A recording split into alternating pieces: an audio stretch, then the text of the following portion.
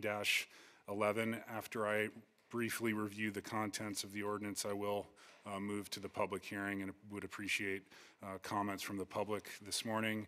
In the spirit of running an efficient and orderly meeting, I will limit public comment to 3 minutes.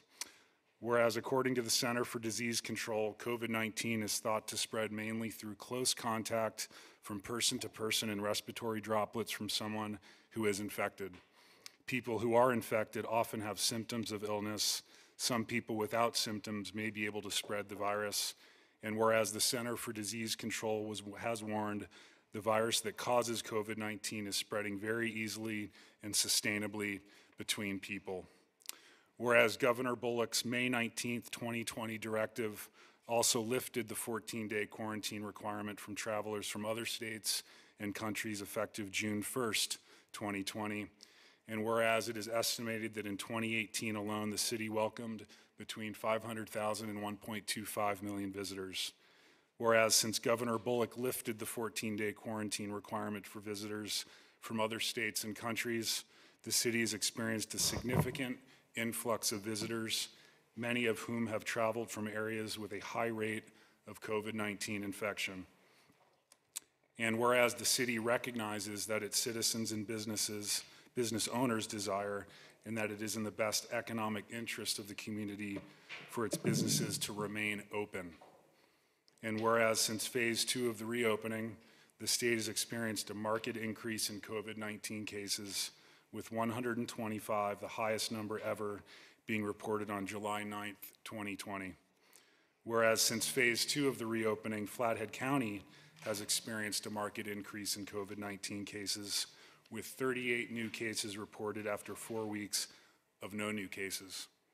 And whereas on or about June 5th, 2020, the World Health Organization advised governments to encourage the public to wear masks or cloth face coverings to help prevent the spread of COVID-19. And whereas the overwhelming consensus of current medical and scientific evidence indicates that wearing masks or cloth face coverings reduces the transmittability of COVID-19 by reducing transmission of infected droplets in both laboratory and clinical contexts. And whereas on July 6, 2020, the city passed Resolution 20-18, which strongly encouraged residents, businesses, and visitors to use masks or cloth face coverings to reduce the spread of COVID-19.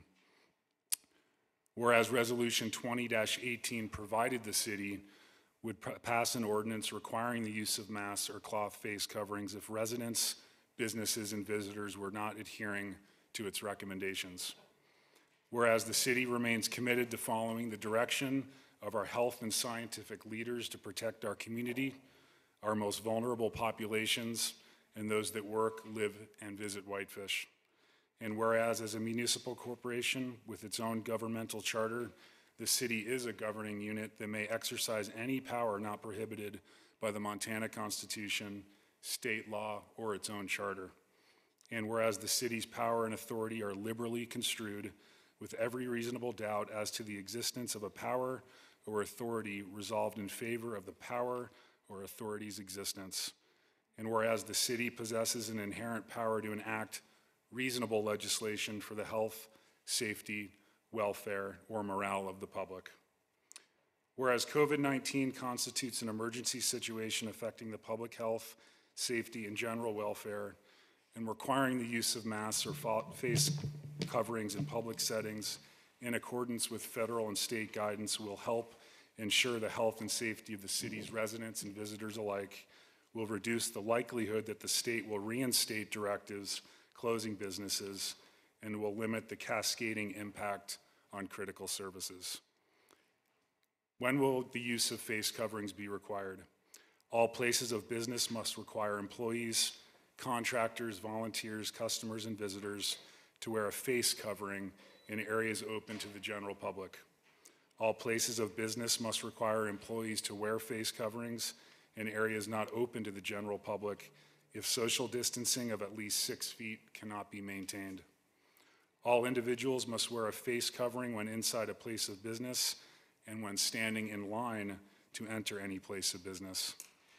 All individuals must wear a face covering when riding on public transportation, or when they are a driver or passenger in a taxi, private car service, shuttle, or transportation network company. All individuals participating in organized outdoor gatherings of 20 or more must wear a face covering. All individuals outdoors where social distancing is not possible must wear a face covering. I'd like to review the exemptions that are included in this ordinance this morning. Face coverings are not required, A, for children under the age of 12, provided the adults accompanying children ages 2 through 11 must use reasonable efforts to cause those children to wear face coverings while inside a place of business. B, for any individual who cannot wear a face covering because of a medical condition, mental health condition, or developmental disability, or any individual who should not wear a face covering under the guidance of the Center for Disease Control. An individual is not required to provide medical documentation demonstrating that the individual cannot tolerate wearing a face covering.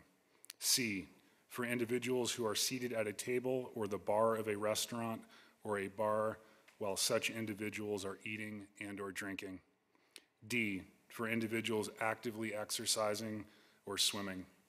E, for individuals working in a profession in which the use of a mask or face covering will not be compatible with the duties of the profession or present a safety risk.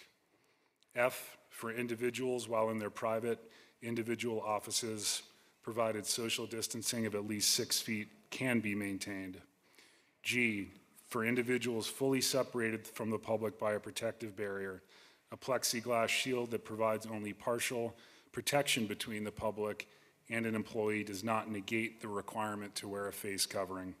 And finally, H, in settings where it is not practical or feasible to wear a face covering, including complying with the direction of law enforcement officers or obtaining services involving the head, face, or scalp, such as dental work, haircuts, and facials. That's the extent of what I will review. The ordinance is available publicly online for both the public, visitors, residents alike, if you'd like to read it in more detail. With that said, we will move to a public hearing on ordinance number 20-11. Again, if you could limit your comments to 3 minutes, we would certainly appreciate it. And your name and address for the record, please, when you approach the podium.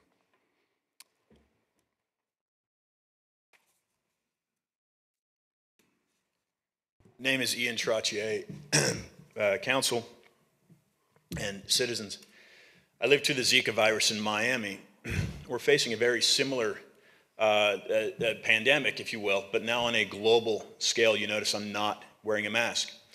There were pesticides that were shot over from a plane to the citizens there, and just like these folks, some of them, many of the folks in that council were opposed to the toxic pesticides. We're living in why? Because it was banned by the European Union, known as a neurotoxin by studies out of Sweden.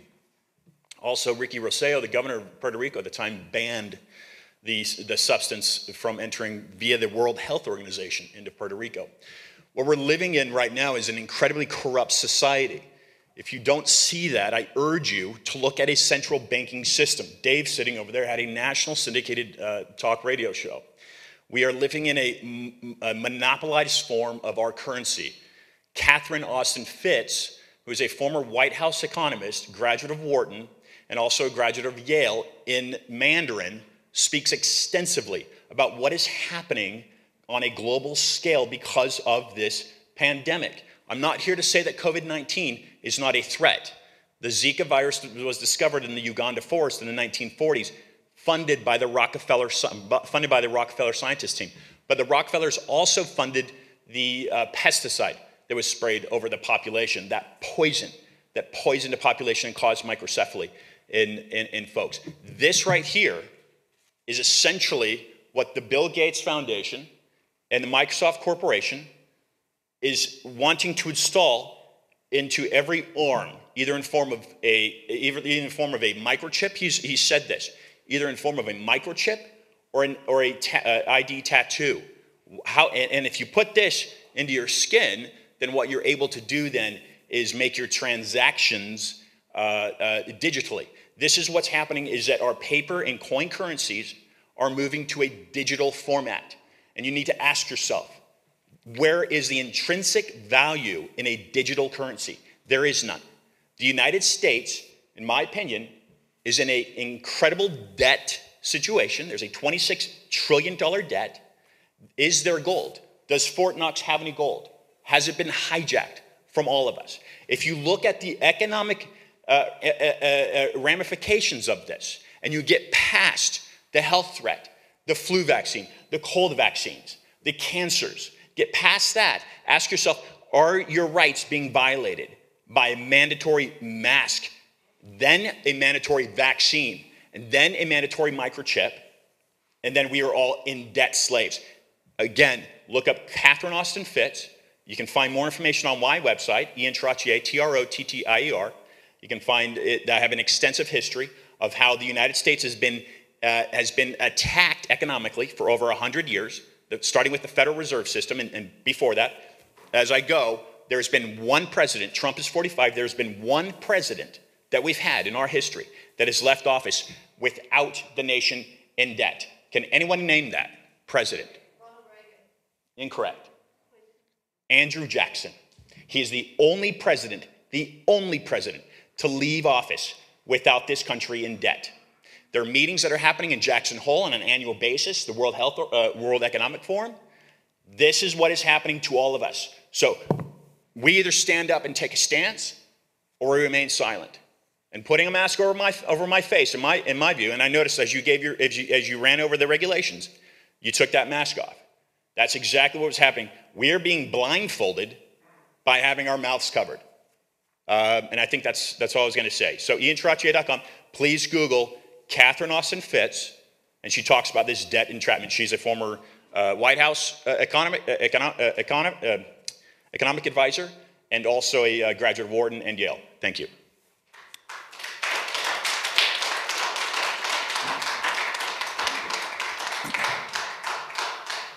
Point of order this morning, we're not going to tolerate clapping, cheering, booing, any outbursts from the audience. If it continues, I'll simply recess the meeting. Hi, I'm Bonnie Clausen. I live at 1105 O'Brien Avenue. The Bible says to show everybody proper respect. So I was out in the garden, and I didn't know I thought we had 2 months to prepare for the next meeting. And so I was just talking to God, and I said, there's no time. And so all I want to say, I don't want to take up a lot of time, is in proper respect, we say the pledges to the flag under one God. And some of you don't believe that, and that's the respect I want to show you. You don't have to listen to this. But there are people that I've talked to on the streets, and I talk to people every day who do believe that. So I just want to invite God into this meeting. So if you don't believe it, that's okay. But I'm going to invite him for the people who do believe. So Lord Jesus, the God of the Bible, I just invite you to come to this meeting, and I pray that we be at peace. We know that you're the God of the universe, and you do have your plans. And we just pray for every person in here that you bless them with the absolute truth, that you pour out your love and your understanding. There are so many, you can turn on the radio. One doctor says, go out and get the flu now, it's better than later. One doctor says no. So we are in a state of confusion, but we pray that you bring light to all of this, for all of us in this community. I pray a blessing on everyone in the name of Jesus Christ. Amen. Thank you. Thank you, Bonnie. Hi, I'm Carol Ann Wright. I live at 810 Patton Lane, and I strongly oppose a mask mandate, as do over 600 individuals who signed a petition against such a measure in Whitefish. I urge the council members to take into consideration research that clearly demonstrates mask wearing can cause serious health complications due to reduced oxygen intake. This is particularly concerning in regards to children whose brains are still developing. The supporting studies are found in my letter sent to the council Saturday, July 11th. Research has also shown children worldwide are not a vulnerable segment to the population to COVID, and not a single case has been documented that demonstrates child to adult transmission. Children should not be included in the mandate. Beside the fact that they are not vulnerable to this particular virus, children will be constantly fiddling with the mask, adjusting it, touching their face, then proceeding to touch surfaces. This will spread germs far more than going without a mask. If you do choose to move forward with the mandate, I would like to bring to your attention the wording in Section 3 under exemptions, face coverings not required on page 7. Section A states, for children under the age of 12, provided that adults accompanying children ages 2 through 11 must use reasonable efforts to cause those children to wear face coverings while inside a place of business. This language is unclear. The clause is under exemptions, face coverings not required, but then says children need to wear masks within a business. In this age of extreme anxiety and worry, I would like to leave you with Psalm 34:4. I sought the Lord, and he answered me and delivered me from my fears. I thank the council for your time and consideration. Thanks, Caroline. Who's next?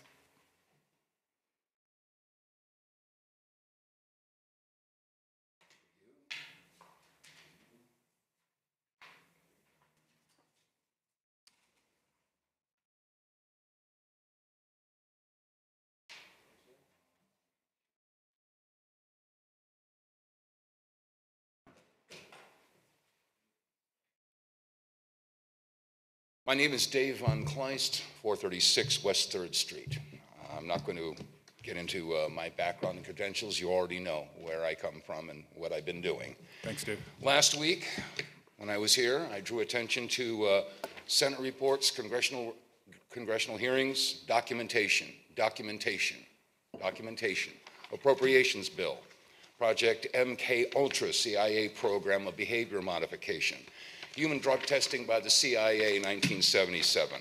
Biological testing involving human subjects by the Department of Defense, 1977. These people have not had a come to Jesus moment. This stuff has been going on for decade after decade. I just handed out an article from the New England Journal of Medicine, and I'd like you to turn the page and look at this is the beginning of paragraph 2. I quote, "We know that wearing a mask outside healthcare facilities offers little, if any, protection from infection." It goes on, "In many cases, the desire for widespread masking is a reflexive reaction to anxiety over the pandemic." In other words, this is hysteria. And you go to the next highlighted thing. "Focusing on universal masking alone may paradoxically lead to more transmission of COVID-19 if it diverts attention from implementing more fundamental infection control measures." In other words, they don't do squat, really. I also have, I want to draw attention to the idea, I mentioned it last week, that if this is about the public safety and about public health, I applaud your efforts. I offer an open hand and not a clenched fist. However, if this has either a political or a financial motivation, then this is an egregious and abhorrent betrayal of public trust. I know you'll say that, and I know that there are some folks out there that see me and Ian as conspiracy theorists or tinfoil hat people. If that's what you believe, I want you to raise your hand and slap yourself with it. I want to share with you, if this is not a political thing, then how is it that when I turned on the television this morning and I watched Good Morning America, and I went back and forth between the Today Show, and they're all going, "Please wear your masks, wear your mask, mask, mask, mask." They had Bill Nye the Science Guy, who has the same number of medical credentials as Bill Gates, which is 0, out there spraying around talcum powder, and trying to convince everybody that we all have to do this. We're all in this together. We have to wear these masks. Well, why is it that they never have somebody expressing the other side of the debate? They don't. And we've had countless doctors, nurses, healthcare workers, EMTs, posting on Facebook and on YouTube the other side of the story, and gloriously, their posts get taken down. False information. Violating community standards. Oh, by the way, I posted a link to Cornell Law to this document.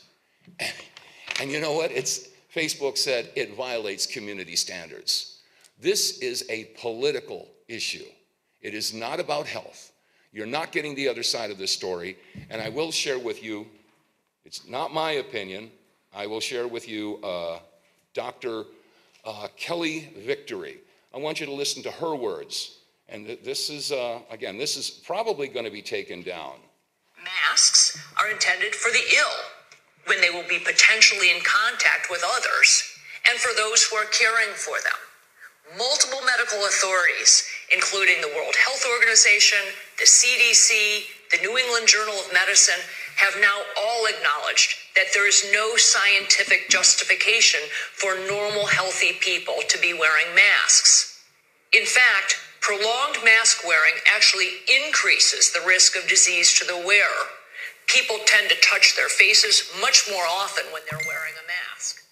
In addition, we end up rebreathing particles that our lungs have exhaled, whether it's pollen, dust, virus, or bacteria particles. They are trapped in the mask, and on the very next inhale, we breathe them back in. Lastly, many people are wearing masks other than surgical or medical masks, and many of them are not porous enough to allow carbon dioxide that we exhale to fully dissipate. So on every inhalation, we breathe back in more carbon dioxide. Furthermore, and very importantly, habitual wearing of masks decreases the body's natural immune response. We're supposed to come into contact regularly with foreign things, bacteria, viruses, all kinds of things. And that's what helps to keep our immune systems on alert, working at full capacity.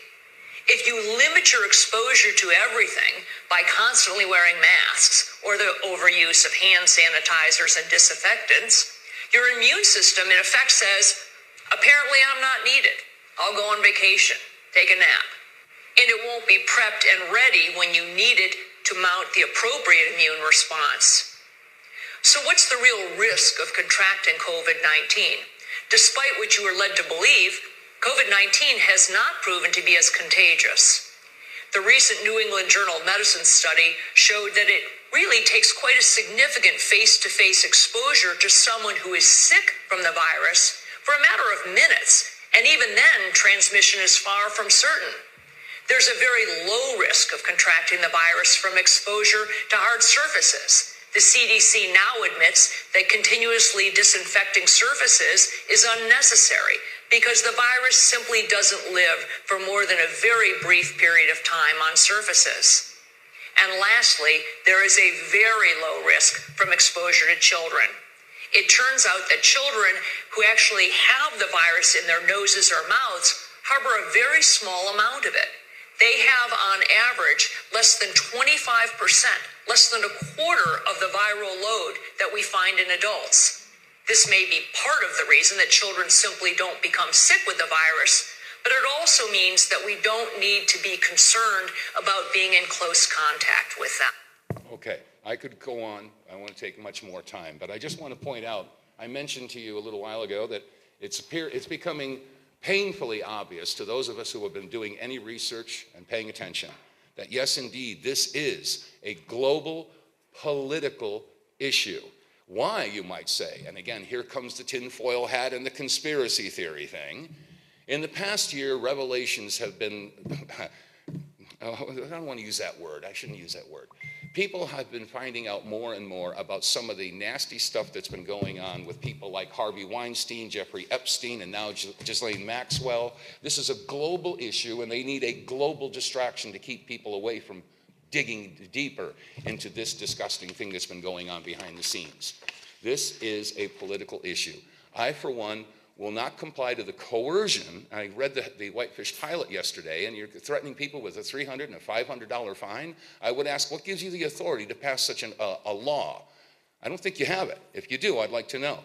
But I, for one, will not wear a mask. I find it creates anxiety, and I don't want to be breathing back in the things that my body is trying to get rid of when I exhale. So if you're going to make your decision, and I think you've already made your decision, but if you're going to have an open and honest debate about these issues, then listen to the people who are here. How many people are wearing masks? How many people are wearing masks because they're scared? Dave, with all due respect, you're pushing about 7 minutes. I'm sorry. I appreciate your comments. This is documentation. It's real. Thank you for your time. Thank you, Dave. Good morning. My name is Jill Goodrich. I live at 6203 Montera Avenue in Whitefish. I'll give you a little bit on my background. I work in wildland fire and in general in emergency management, so in all hazards. I travel with incident command teams. We work with pandemics. We're trained with pandemics, counterterrorism, fire, wildfire, structure fire, earthquakes, hurricanes. If this was about public health, if this was about our health in a community in beautiful, open Montana where we should be outside without masks, breathing in the air, getting the UV rays on us, that's what kills virus. You wouldn't be quoting CDC and World Health Organization stats at us. If it were about health, you would not be doing that. You would have been reading all of these months the way I have, the way a lot of other people have, reading scientific documentation. If you want to quote anybody, you should be quoting stuff out of Johns Hopkins, Stanford, USC. You know what kind of studies they're doing now? They are proving with each and every study that everything that we were told in the beginning about this virus has turned out to be false. Now that's fine. You predict, well, children are going to spread it. It turns out children are not spreaders. Now it's looking like it's more of a fecal contamination and fecal spread. So you have governors that, the bulk of our numbers in this country are from ignorant governors sending people off to die in nursing homes. I've worked with hospice. That offends me on a personal level, that people would be so ignorant that we would elect them and they would do that. And then you have the media and you have the CDC and you have the World Health Organization. They're all recycling their own garbage. You actually care about us? Come up with something that is scientific based. Thank you.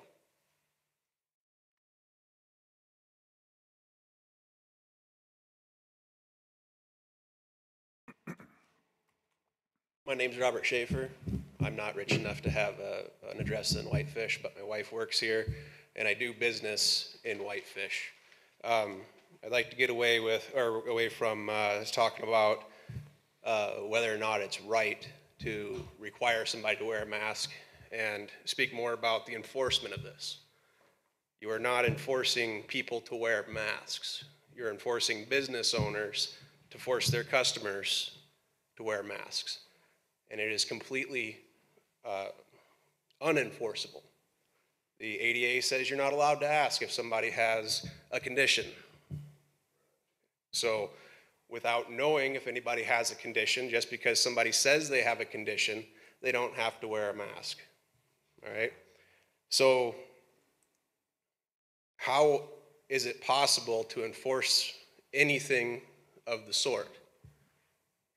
Are you going to have people going around, going to the bars, looking to see who has a mask on if they're not taking a drink at the moment?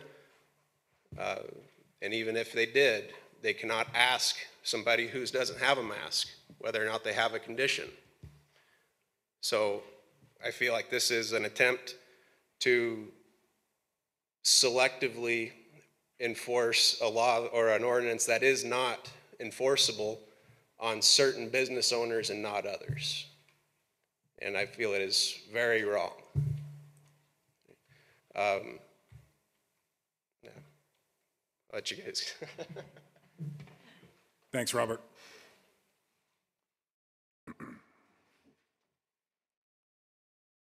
Hello, good morning. My name is Desiree Van Ecklenberg, and I'm at 2010 Lion Mountain Loop in Whitefish. I want to share a perspective about mask wearing that I'm not sure a lot of adults consider, which is the younger generation, children, whether we're parents or grandchildren or grandparents. My mother and my family are all from Southern California, and they're having to live with this very different scenario than here in Montana.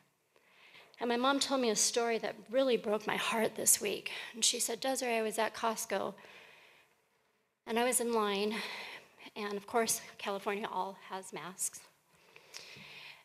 And she said this little boy 5 or 6 years old, was fiddling with his mask. He dropped his mask on the floor. And his dad said, you know, pick up your mask, put it back on. And the little boy went into hysteria, crying, I'm gonna die. I'm going to die. I'm gonna get the disease and I'm gonna die. I'm just inconsolable. And I don't think that through this, should we wear a mask or should we not wear a mask? How contagious is the disease or is it not contagious? We're not really realizing the impact we're having on children and the younger generations.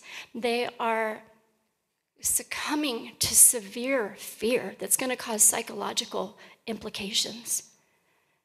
And I ask that we really take time and consider the numbers. We know it's a real disease. We know that people are getting it. We know that the mortality rate is not what they initially thought. We also know, or I hope that we all know, that through mutation, diseases are found to get less. They're known to weaken through mutation, not strengthen through mutation. So I just, and another common sense, if we look at how infectious disease is really treated in laboratories, we've all seen the hazmat suits. We've seen the gear that they wear. Another young person who unfortunately couldn't be here today said to me, and excuse me, but this is coming from the younger generations. This isn't how I would normally talk, but I'm the voice for this person right now.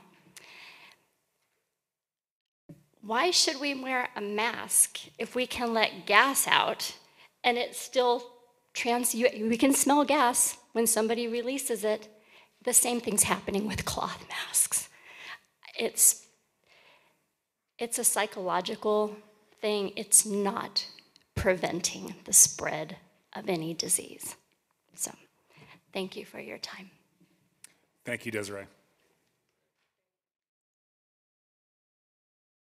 Good morning. My name is Nicolette Covey. I live at 135 Brimstone Drive.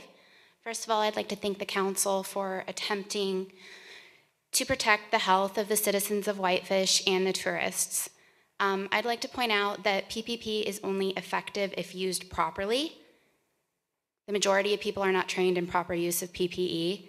I feel that asking the general public to wear a cloth or paper mask is largely ineffective. Many studies have been done that show that asymptomatic people are really not transmitting this disease. And so asking asymptomatic people to wear masks, if they are asymptomatic and we're fiddling with them, you see people in the grocery store, they're pulling this thing down, they're touching their phone, they're putting it back up. I saw a guy with gloves go like this, pulled his mask down, stuck his hand in his mouth, bit the glove, and then played with his phone.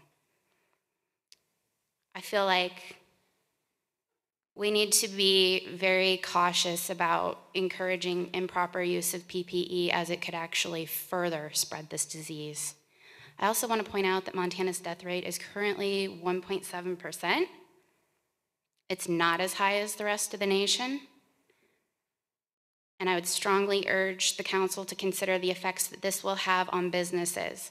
If we mandate businesses to enforce mask wearing, we're going to see a reduction in the business's sales volume. If you have to wear a mask, you might choose to go to Columbia Falls to go grocery shopping. So that's going to affect Safeway. If I want to go to Sportsman's, I'm not going to wear a mask in Whitefish. I'm going to go to Kalispell. I'm not going to buy ice cream at Sweet Peaks. I have 2 boys that are 8 and 10. The thought of wearing a mask gives both of them extreme anxiety.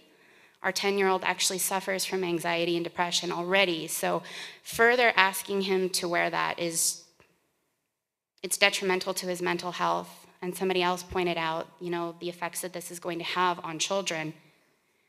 I think, I just urge you to strongly consider these factors before making your decision today. Thank you. Thanks, Nikolai.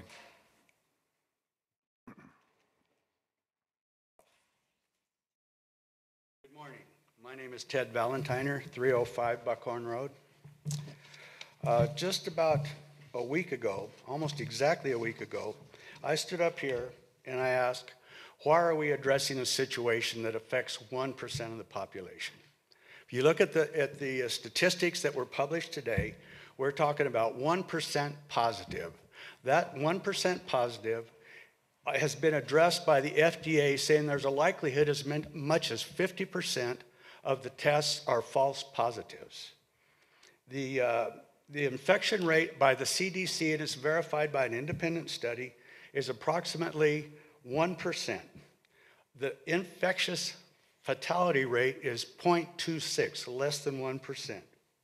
Here we are 1 week later, poised to sign an ordinance that will damage business and divide the citizens in this community. 3 minutes to speak, but no time for questions. Not exactly participatory democracy. What are the medical qualifications that we're making these decisions on? What medical input are we getting? This proposal said that it will be reevaluated in 1 month. Against what? What criteria? You're going to look at it in 1 month. First, we had 2 months to be evaluated. Now, then a week later, we're ready to sign it. Based on what criteria? What comes next? Mandatory vaccines? I have a significant concern that citizens of Whitefish are not being heard, and the members of this council are using what they need to support their agenda. Our 600, I think there's probably 600 signatures on our online petition that weren't even considered. The efficacy of cloth masks can be discounted by multiple sources. Occupational Safety and Health Administration is one example. They tell you that they don't work. If they worked, why would we not give masks to convicted felons instead of turning them loose by the thousands? My body, my choice. Is that only applicable in certain situations? If your mask works, why do you care if I have one or not? As a child, I vividly recall watching a Walt Disney documentary on lemmings. Somehow that keeps coming back to mind. I have no doubt whatsoever our speaking today is merely a facade. We're going through the motions. The decisions have already been made. I will commit today that the passage of this ordinance, I will not spend $1 more in Whitefish. Regardless of where I have to go, this is not acceptable. Thank you.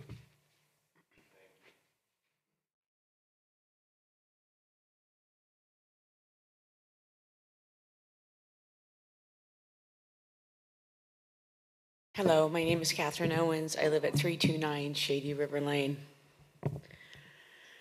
The paper that Dave just handed to you was riddled with COVID.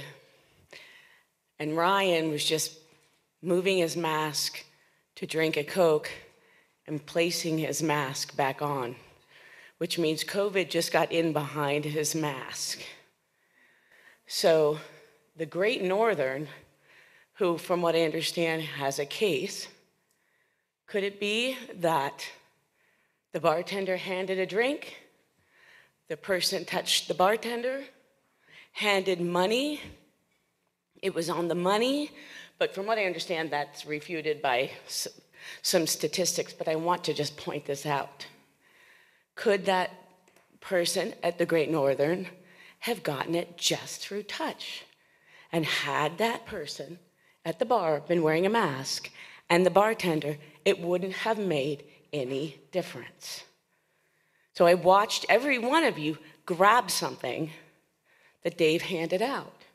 Money is exchanged in all of these businesses. That is the dirtiest currency in the world. It comes to you sweaty and gross. I used to work in a hardware store. The masks, you're creating division. I said this last week. That's really not good for our community.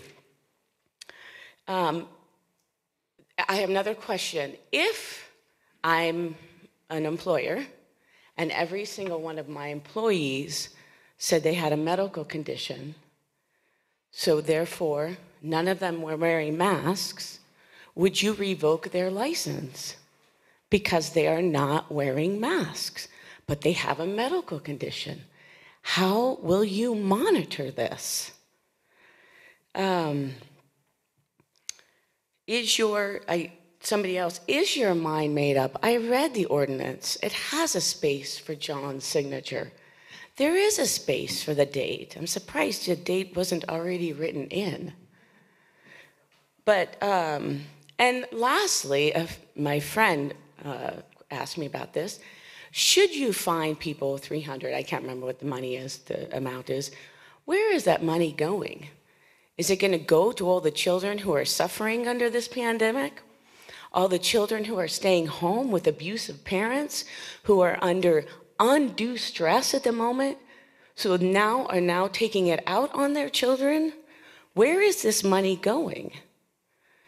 Well, anyway, I just ask you to reconsider, look at the effects. Is the mask wearing, is the cure greater than the curse? And I think it is. And I really ask you, what I noticed last week was that we made our comments, and within 10 minutes you voted. So there was no discussing among the people, wow, did you hear what Catherine said? Did you hear what Nicolette said? Did you hear what Nicole said? There was none of that. It was almost like this is just a dog and pony show, and we're just here so that you can say to the public, oh, we listened, but how can you make a decision within 10 minutes after listening? That baffles me. So anyway, it's quite frightening, and I just hope that you're hearing these people and listening to their concern about their families, their children, and this lovely, awesome, beautiful community we live in. Thank you. Thanks, Catherine.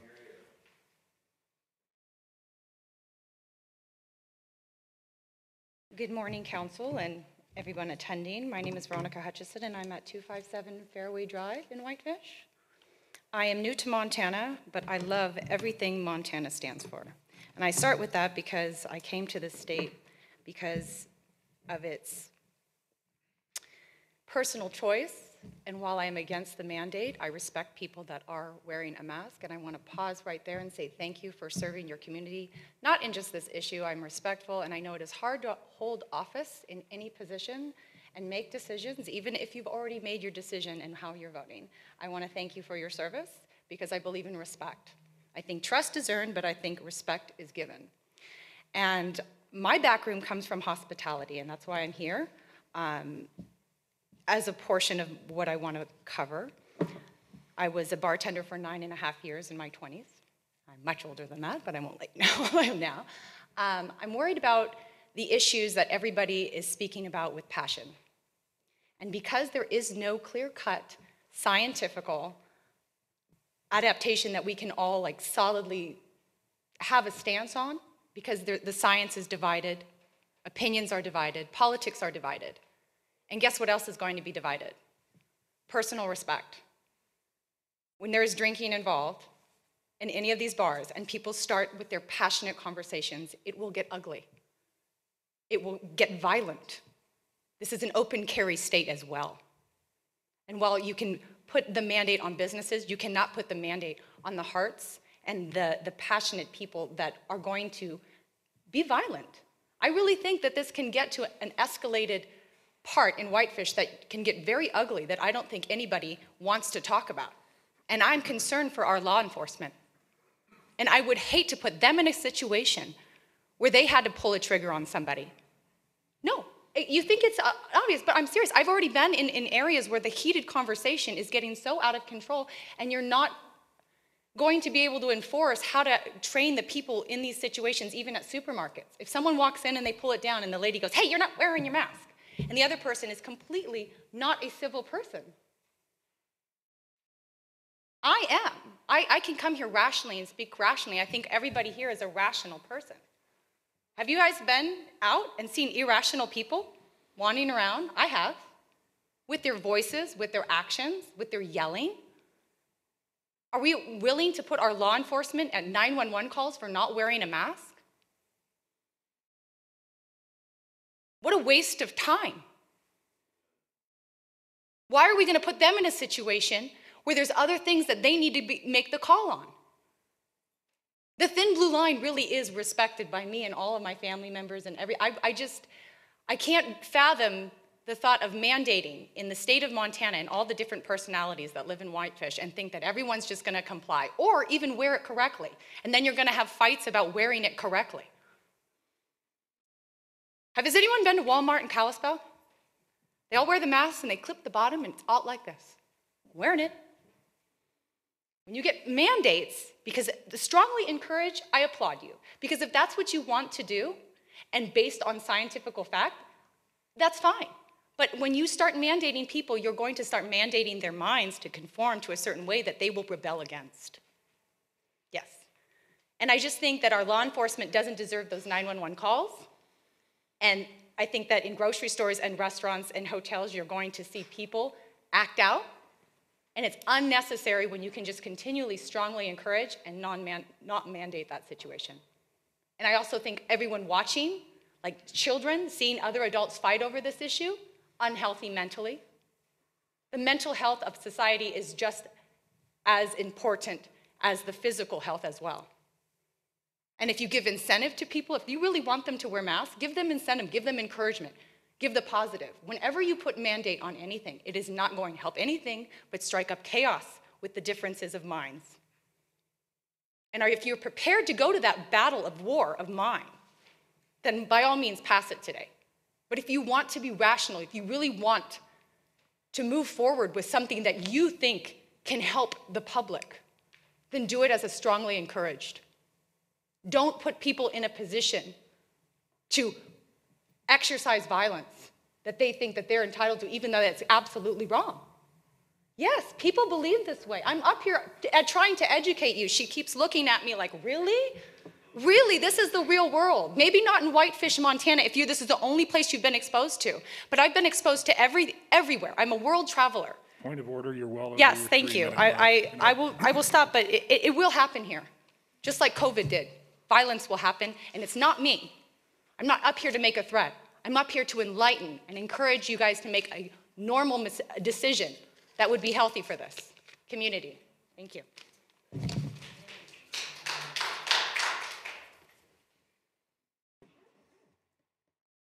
Hi, my name is Megan Chason, and I live at 704 Cedar Street here in town. I also work as a science teacher here with the children in our town. And I just wanted to speak for myself and also for many of the others who chose not to come today, based on the fact that we're in an indoor space. And all right, I'll start from my notes. So I wanted to just back up for a second and encourage the council to prioritize public health over short-sighted decisions that bring money to businesses. I think prioritizing human lives, it should be our first priority. If we're looking to cite specific studies, sort of going against those economic arguments, we could look to Sweden, where they did not have any precautions or any mask wearing, and that did not help their economy, and it also, public health suffered dramatically. I also want to point out that here in the Flathead, one thing that made me, a lot of people have spoken to anxiety today. One of the things that made me feel most anxious was on June 15th, which was literally 14 days after we started our initial reopening here in the state. That was the first day that we had new cases. We had gone 56 days with no new cases in the Flathead Valley when we had the stay-at-home order in place and we had precautions in place, and literally 14 days after, we started to see new cases again. I do recognize that our numbers remain low in Montana, not surprisingly. We have a much smaller population. We have much less density of people in our living spaces and in our businesses, and no public transportation. For a variety of reasons, our numbers remain much smaller, but that's not a reason to not take precautions. I also want to throw out there with our numbers being low, personally I think our numbers are a lot lower than they actually are. A lot of the folks who come here to vacation and to visit, they're visiting for less than 14 days. And they're here, they're part of our community transmission, they're out and about, they're acting as vectors and spreading any germs, whether it's COVID or others. And then they return to their home states, and if they're ever tested positive and counted, they're counted in their home states, not here in Montana.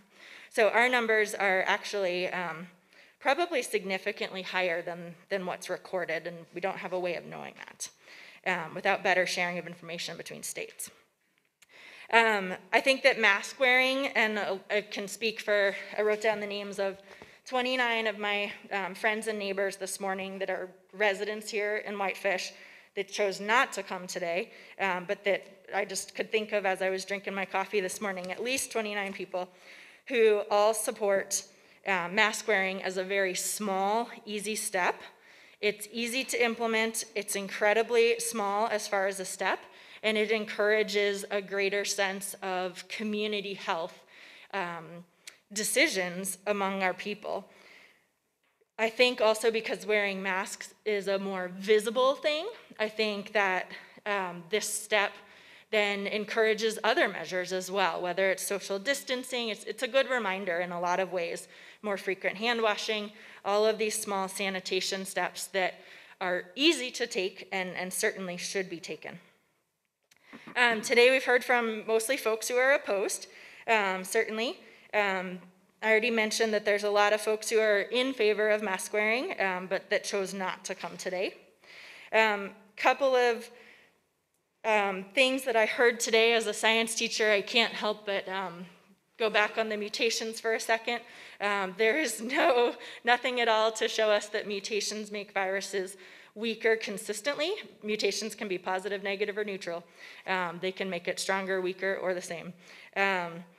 Shopping, people have talked about not shopping in Whitefish should the order go into place. I can tell you right now, normally I would support local stores, but for the last month, I have not been shopping in Whitefish. I've been shopping at the box stores and online because they are implementing mask wearing, and they are requiring people to wear masks, so I feel more comfortable shopping in those spaces.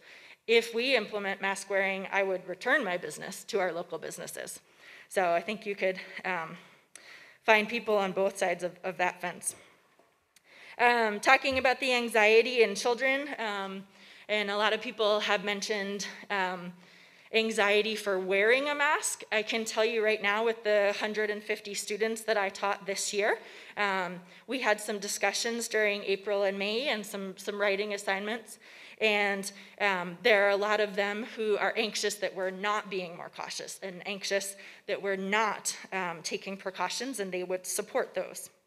I just want to end by saying that there are numerous scientific studies that support small steps towards hygiene, such as mask wearing, and I thank the council for considering that. Thanks very much, Megan. Kevin. Good morning, Mr. Mayor, members of council. I think it's still morning. It is still morning. Kevin Gartland with the Whitefish Chamber of Commerce. Thank you for the opportunity to talk to this ordinance. Obviously, a very divisive issue on a number of different levels, emotional, psychological, fiscal, and I'm not going to help you clear it up at all. I'm not here to tell you that the chamber took a position one way or the other, because we didn't. I did get about half of my board together to talk about the issue today, and they were about as evenly divided as you can be, just like the rest of the community. And a little different than last week when we went about this procedure, when we went with the voluntary encouragement to wear the ordinance or wear the mask, and we gave approval to that. All the folks on my board have already implemented that in their businesses. Their employees are already wearing masks. They're supplying them with masks. They're requiring them to wear masks. And again, I'm not going to go into the philosophical or political end of this stuff, but I do want to ask a couple questions on behalf of my board and just some clarification when you get to the discussion end of this thing. Number one, how the ordinance is going to be enforced, both indoors and out. Our business members, when they do express opposition to the ordinance, is because they're uncomfortable being put into the position of enforcing this on behalf of the city. They don't know how that's going to run down. They don't know how strict it's going to be. They don't know how the mask up law is going to be communicated more effectively to our visitors. so that they understand that they're expected to wear a mask inside, and it's not completely upon the individual businesses, some of whom are comfortable with it and some of whom are not comfortable with it. Who's going to support the local business owner or their employees when they're confronted by a patron who refuses to mask up or to leave their place of business? Is that a 9/11 call? Is that a police department call? Because I have several folks in the hospitality industry who say that's exactly what they intend to do. They don't want to put their frontline workers in the position of having to enforce law on behalf of the city council. Interesting way, not defunding the police, just kind of shifting a little bit of responsibility there. And finally, if business owners must supply masks to customers who don't have one or don't have them one with them, what can the city do to help to defray some of that cost to our business owners? We're working on some avenues in that regard on the potential that we may have to go down that road, but we would certainly like to see what the city can do to help with that, because it's not a small expense. Just the last few weeks since we've reopened, I have businesses who've spent upwards of $5,000, small mom and pop businesses, just on protective gear to try and make themselves and their customers feel safer. So just a couple of things there. You have a lot of things to think about. I appreciate the opportunity to talk. Thank you, Kevin.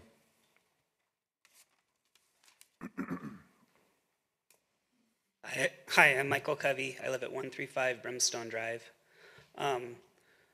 First of all, I think that, every life matters. And, there's been 32 people in Montana that have died so far from this. And that is sad. But where do you draw the line? There's been 90 people so far this year in Montana that have died in auto accidents. There was a period last month where in 4 days, 12 people died. Do we institute a 25-mile-an-hour speed limit statewide? I think that would curb that pandemic. I mean, you have to decide where to draw that line. And then a mandate like this, I think you need a lot of facts behind it. And the facts in this ordinance are from the CDC and WHO, which repeatedly every couple of weeks they change their minds on something, and that means it is not a fact. A fact is 2 + 2, it always adds up. You can't change it continually and then expect people to believe that when you change it a couple weeks after that. I just think you really need to think about this. I believe your minds are already made up, but hopefully you're listening to people today. Thanks, Michael.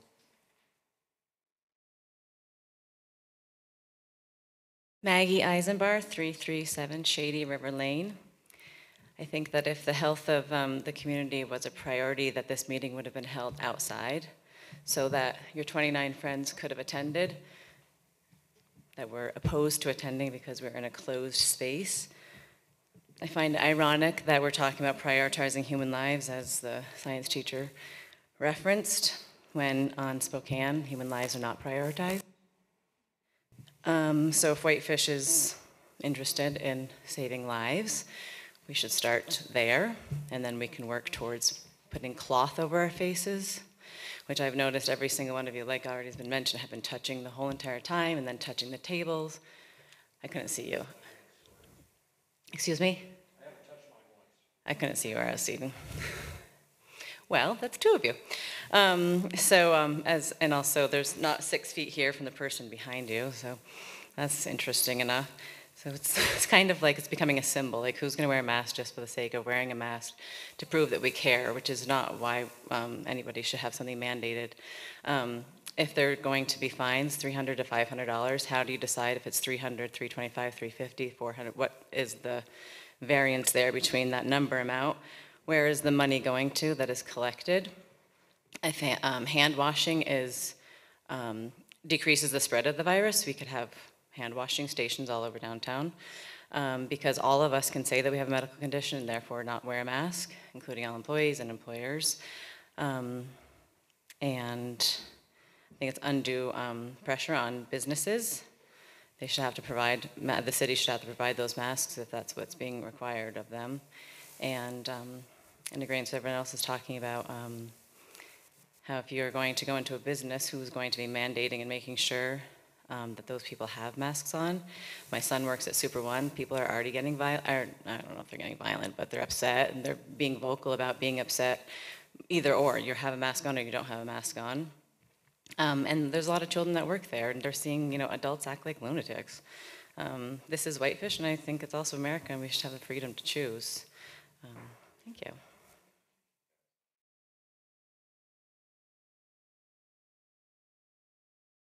Who's next?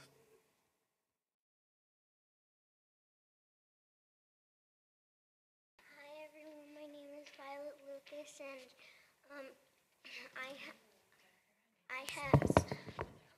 I have asthma, and if I were to wear a mask, I couldn't breathe, and my sister has a little bit of trouble with breathing too at night, and she needs oxygen, like those bottles, and a mask. Sometimes she has it in day, and if she was forced to wear a mask and she didn't have oxygen and she had to wear a mask, the mask is opposite than oxygen because you're just breathing your own air, and it's a little bit unhealthy for you. So, yeah.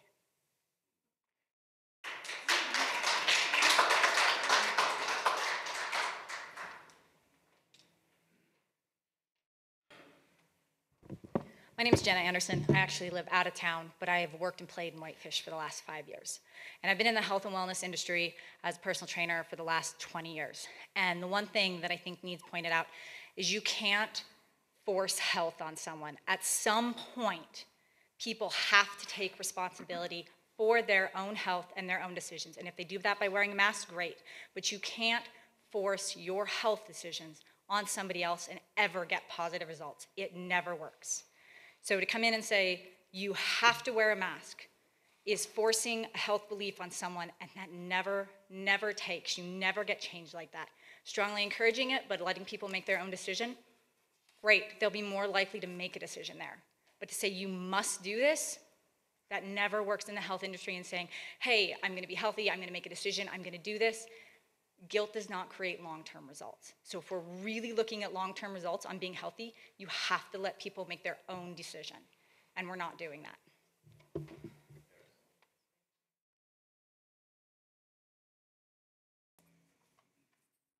My name is Nicole Hale, and I live at 422 Ice House Terrace. Just a couple of things. I wasn't planning on talking, but there was a couple of points that I thought were really well made. I am not going to turn this into a political issue.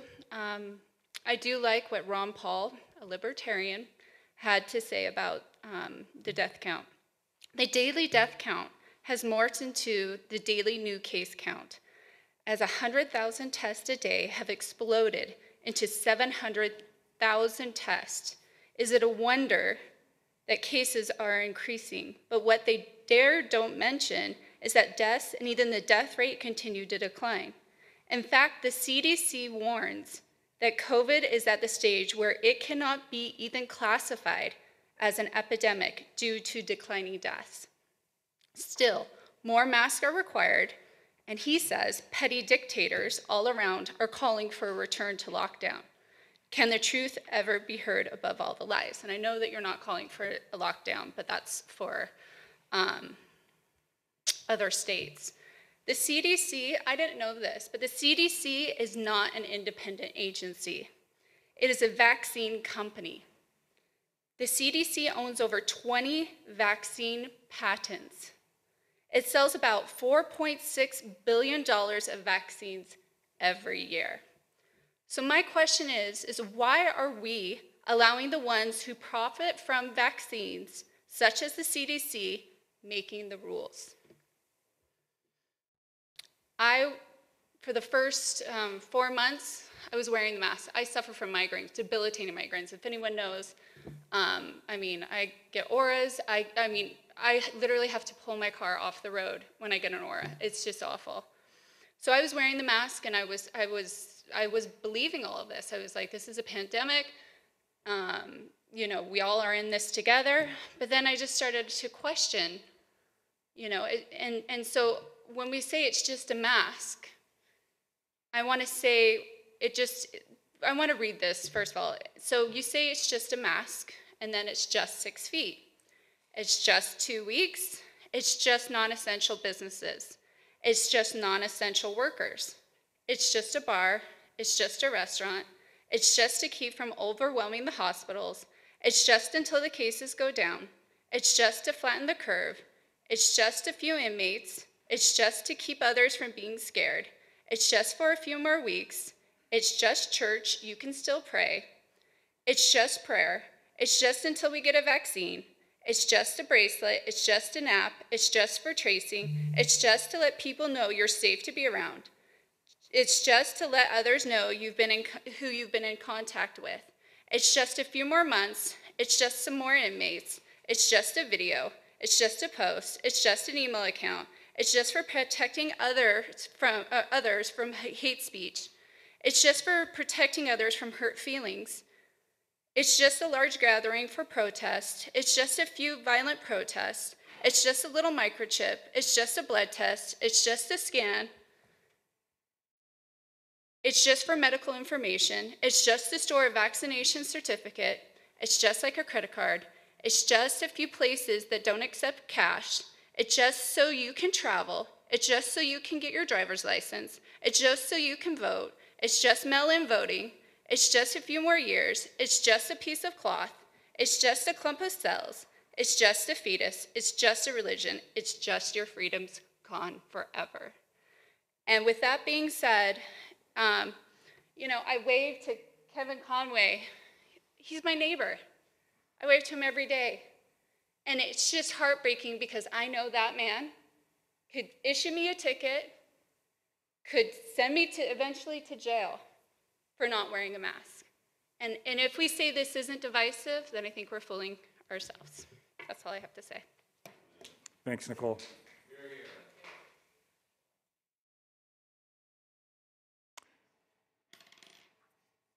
Further public comment this morning?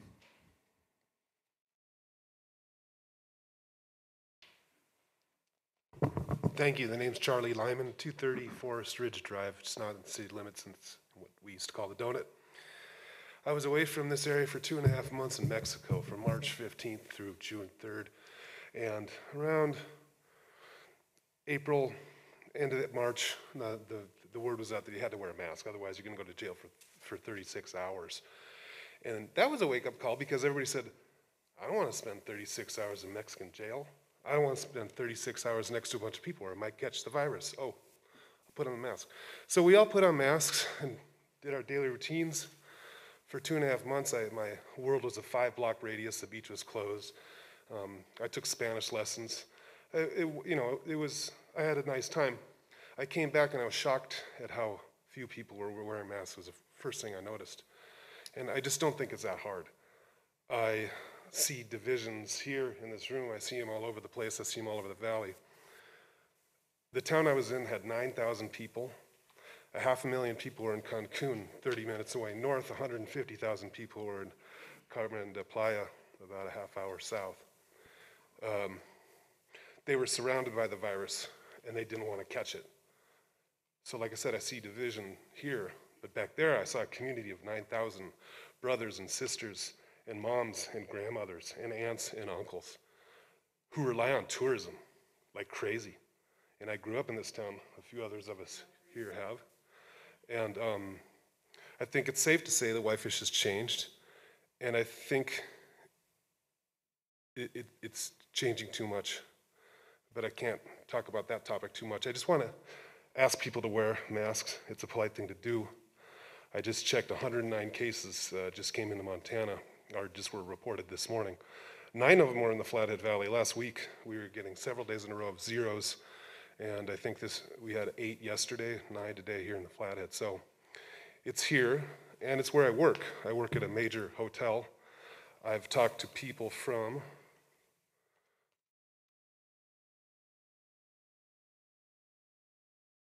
Texas, this is in the past 5 days, Texas, Florida, California, Washington State, Illinois, Georgia, and Tennessee. Those places have problems. And it is unnerving to talk to a family of 4 from Tampa. not wearing a mask. It's kind of scary. So yesterday, I ran into a friend I hadn't seen for a while, and he was wearing a mask. And he said, "You're wearing a mask?" I said, "Yes, so are you." And then he kind of jokingly said, "Are you worried you have it?" I said, "Well, I'm exposed to enough people where I think it's polite to wear one. Because I see these people day in and day out, and I get paid to do it. And when I go home, I stay home. I don't really like to be out in public. So maybe I have been exposed. Maybe you were exposed when you got those papers. So let's just wear a mask. It's really easy to do. I rode a bike 14 miles a day in 100-degree heat with humidity. I was able to breathe. I have asthma. My prescription costs $300 a month. But I wear a mask, and I'm okay. And I hope you all start to wear masks someday. Thank you." Thanks very much, Charlie, and I apologize I didn't return your phone call. I try to get back to everyone that calls, but it's been a bit hectic. My name is Robert Niles, 909 Kalispell Avenue, and I wasn't going to talk, but that was a little bit irritating. I mean, I understand that people are passionate about this, and I'm pretty passionate about it too. You know, we're talking about, for me personally, talking about my freedom, right? I mean, you want me to give up and do what you want me to do to make you feel better. No. No, this country doesn't stand for that. This country stands for freedom. And if I don't want to do it, why are you going to force me to do something that I don't want to do just to make yourself feel better? I don't get that at all. For any topic. It's not just this topic, it's any topic. And I just implore you that if anytime you're going to make a decision that affects people's freedoms in their lives, other than your own, if there is any doubt in your mind, err on the side of freedom every time. Thank you.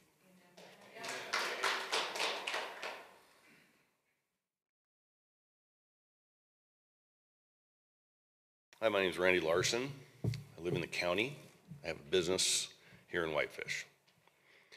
As a business owner, I'm held to a higher standard by you. I have to have a business license that I pay for. I have to have insurance to make sure that the people that come into my store are protected. I have to make sure my own insurance is paid for by the money that I make. If I want to raise, I don't get to just raise taxes. I have to market my business. I have to market my business with a great amount of my own personal income to get people to come into my store. An impact like this could be a personal opinion, like Costco, demanding that people wear a mask, dividing half of the potential customers from coming in and protesting their business. I choose not to do that. I choose to make the products that I sell here in Whitefish. People like that because I make the products here in Whitefish. I represent Whitefish very well. A couple months ago, I got together with some of the business owners that are on the same street that I share, and I asked them to draw some more marketing to our businesses because we're not on Central. I said, I'll pay personally for a sign to put out on the street, and it won't advertise me or your businesses. It'll just say, our street is open for business. Put it out there. 2 days later, I got a complaint. One of your officers here in the city came down and told me to take the sign down because it wasn't ordinated for that. I had to immediately take it down. Yet, a couple days ago, I noticed that there is now a rainbow vomiting grizzly bear mural that has nothing to do with the colors of this city. It doesn't promote anything. It's just somebody's personal opinion of what art should be. So I want to talk about last week's little mandate that you guys had or request that you had to wear masks. I listened to several of you making comments. Rebecca, you made a comment about a Seattle and a New York family that came into town and they were not social distancing. Your personal anxiety turned into judgment on those people, and you made a judgment that stated that in your personal opinion, that was not acceptable. So we already know your opinion on this situation, but that is not my opinion. Andy, I heard you say you make big bucks. We pay you big bucks here, you said. And you said that nobody's gonna change, you can pick science from both sides and nobody's gonna change anybody's opinion. Yet you said, let's make a compromise. I say let's make a compromise too. I say let's see the city council and the mayor step up, and you say, businesses, if you're gonna be required to cut half of your, or to alienate half of your customers, maybe you should give us a forgiveness on some of our taxes. Let us have a little bit of relief during this mandate that you're about to vote on. Let us, I lost 98% of my profit in the month that you closed and required 98% of my sales were lost because of the quarantine. Nobody came into town. This town is built on the guests that come into it. The people love it. I love it. I used my own money to build the business here, okay? John sent out a little video in favor of these protesters that were outside of City Hall last few weeks or so. A couple days later, I sat there and I watched an Antifa child stand in front. I was parked at the stoplight here next to an officer, William Dials, one of William Dials' officers. And I parked next to him, and this infant Antifa child walked in front of him with an ACAB sign while the light was still red in front of his face, had a mask on. And what that officer had to endure while this guy shoved that sign in front of his face. Do you know what ACAB means, folks? It means all cops are bastards. I collect resort taxes for our officers.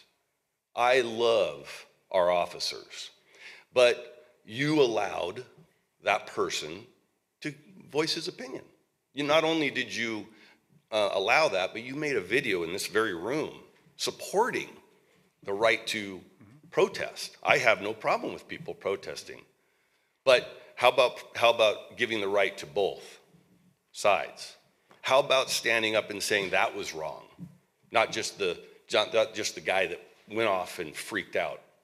So I'm here today to say, let's be consistent.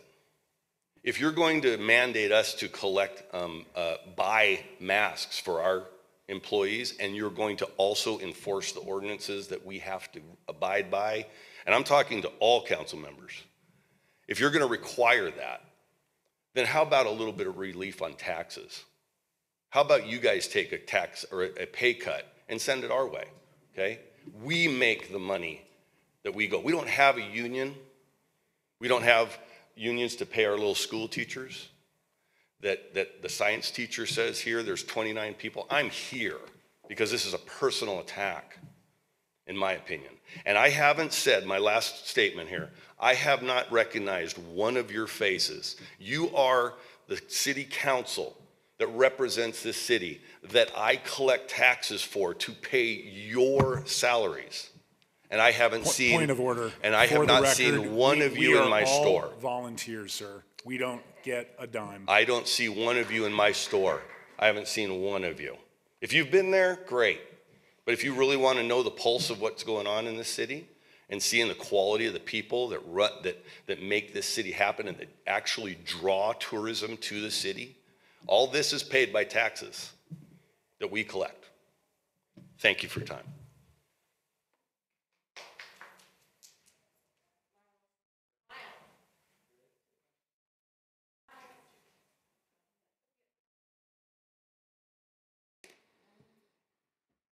Okay, my name is Linda Shannon, 305 Buckhorn Road, and this is just going to be very brief. I've noticed you've put a lot of posters around Whitefish, and there's a line in there that says we're all in this together, and you may not be aware, but that's straight from Hitler's handbook. He got the Germans to comply with what he had in mind with that very line, and you can research it. So this is what you're doing. You're trying to brainwash everybody so that we conform to what you've already made up your mind to do.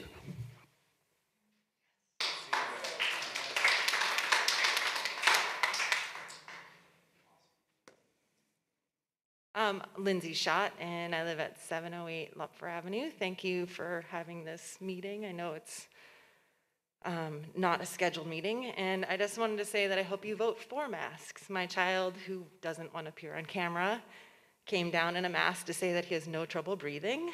I was going to take my shirt and pants off because those are, I think, required things. I actually also would like you maybe to buy my shirt and my pants because I'm required to wear shirt and pants around town. I had to come down today because I was hearing ridiculous things over this microphone. Wear a mask, people. The CDC now recommends it. We only have 22 ICU beds in the Flathead Valley. It's not a big deal. I can't see. It's a pain in the ass. We're trying to be in this together. I cannot believe that this town is arguing over wearing something that will keep other people safe. I moved here 25 years ago. Everyone was in it together 25 years ago. People did things to help other people out. You're wearing a mask to help out your fellow community members. I feel very nervous and really pissed at what I am watching on television. The arguments that you guys are arguing are ridiculous. They're not based on science. Point of order. And Point of order. Show some sorry. respect to the speaker The as we showed you CDC respect. is currently recommending that all people wear masks to cut down on the rate of infection. And the city should follow suit with that. I'm sorry, my glasses are masked up. But what this is also showing people is that CO2 is not building up in my mask because it's fogging my glasses up. So air is going in and out. I have 3 minutes. Thank you. I yield the rest of my time. Thank you for your comments.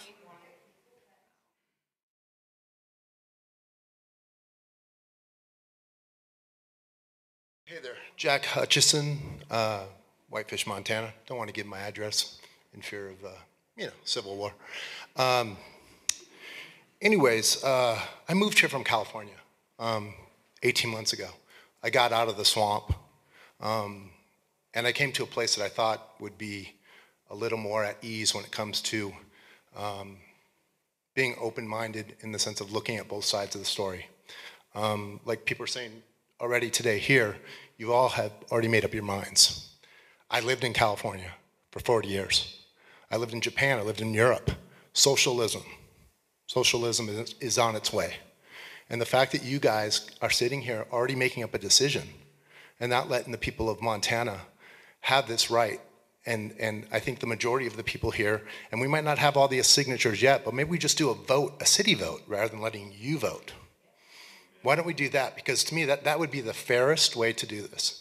And maybe before you vote, I ask all you city council members, come up here for 3 minutes and tell us why you voted and explain it in detail. I think that's fair. Would you agree? Would you agree to that? You'll agree to that? Because I think that way you're showing your transparency. We need transparency, okay? It's kind of like an email went out and it said, there were 500 emails saying we support masks and 350. Wow, what a round number. So transparency, was there 350 or was there 359 and 507? Or did somebody send it from multiple emails? Give me transparency. I want to see all 500 emails. I want to see where they came from, who they came from, and if there were multiple emails from the same person. Will you give us that transparency? You'll give it all to us with the names. Then don't say 500 and 350 because that's not transparent, is it? Is it? No or yes? I guess you can't. This isn't a give and take, sir. Provide your public comment and then use your 3 minutes. Okay, so last is fear. All you're doing is creating fear. Okay, fear is what you want. There's no need for fear here. This is a wonderful, beautiful place. This is why I left California, is to come to a peaceful place where people can get along. And the fact that you're making this divide, you want to become a San Francisco.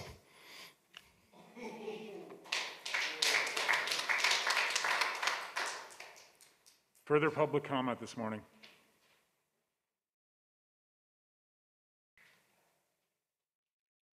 Scott.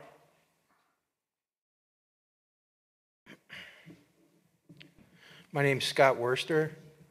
I live at 222 Montana Avenue here in Whitefish. I wasn't planning to come to speak today. I was watching this live stream on Facebook and was astonished to see a long line of people in a room not wearing masks to come up here in a public place. And when I was explaining to my wife that I thought I needed to come downtown and represent the people who are staying home because it's safer, and we had words about, whether I should go down. Is it safe enough to go down there to a public forum and express support and gratitude to the city council for having the courage to step up, do the right thing, set the proper example for the rest of the state? Are masks perfect? Do they work all the time? No. Should we be doing more? Yes. I have this on as a courtesy to the rest of you.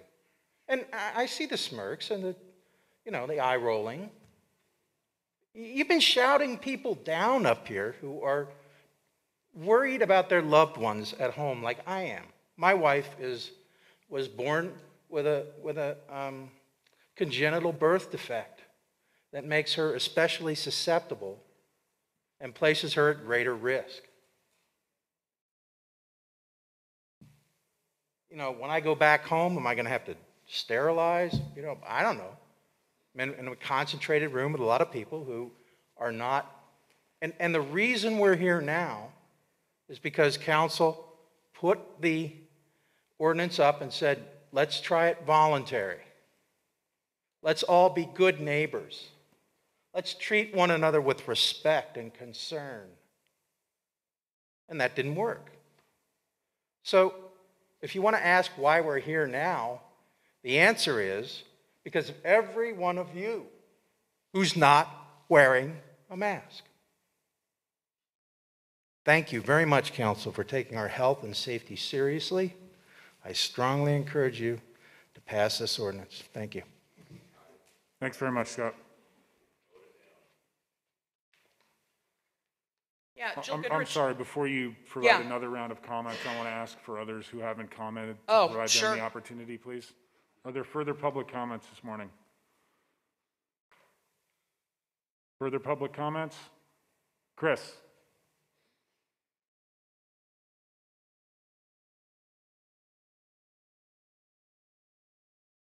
Morning. Sorry, out of breath. Just got off my bicycle coming down.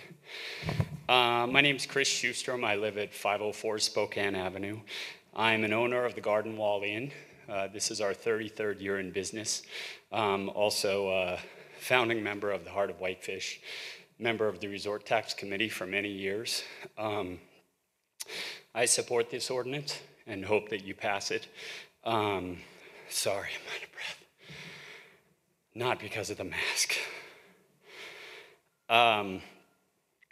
Just wanted to clarify a couple things. The resort tax doesn't pay salaries, doesn't pay for the police. It's collected and used to repair streets and enhance our parks. And 5% stays with businesses, and 25% goes to property tax relief and always has. I love Charlie Lyman's comment. It's just common courtesy. And I think it's reasonable for the council to pass this ordinance. Our guests come from all over the country. Normal years, they come from out of the country as well. Our guests from Montana, from Florida, from Philadelphia, Pennsylvania, from California, from Texas, they have all been shocked at the number and percentage of people not wearing masks, just as a gesture of common courtesy. They've truly appreciated the people who do wear masks and the businesses that are making the effort to wear masks for their safety. And I understand that this ordinance doesn't require small children to wear masks or people with a health issue to wear masks. It's quite reasonable, and I thank you for taking the time to have a special meeting to look at this. I think it's really important for our community. I grew up here, have lived here for 48 years, as has my family. My father's 82. He's told me many times how much he appreciates people wearing masks. And because he does it, because it makes him feel like he's part of the community where he's lived for many, many years, and that it's the least we could do. It's not an undue burden on us. And again, thanks very much, and I hope you'll move forward with this ordinance this morning. Thank you, Chris. Thanks, you bet. Further public comment this morning? Further comments from the public? Jill, if you have anything new to add, I'll allow 1 minute. Otherwise, we've been going for 90 minutes. Yeah, I do. I want to know who here has already had COVID. I mean, we're getting lectured about. Mr. Mayor. I have. Point of order. Steve. This is not a question and answer session. This is a chance to provide public It's comment. rhetorical. Jeez. It's rhetorical. I have. And let me tell you what, when I do wear my mask and I wear my PPE, I wear proper PPE and I wear it properly. I wear it for hazmat or whatever it is that I need to do. When I'm out and about, I've already had COVID. I've read all the science, all the latest science. If I keep my hands washed, I don't get too close to people, conscientious of people that are older. My goodness, asking me to do something to be polite, I left a high-paying career to serve the public. Don't lecture me on polite. I am polite. When people were sucking up toilet paper, I was out making sure that all my neighbors had everything that they need because they weren't properly prepared. How many of you were doing that? If you are sick, stay home. If you're worried, wear a mask. Otherwise, it's none of your business about my health background or why medically I don't have to wear a mask when I'm out. Thank you. I'm going to go ahead and close the public comment, and we're going to go ahead and recess until 11:45. Public comments closed. Well, I'll just ask the recess. people, that's fine, I'll just ask the people here. It seems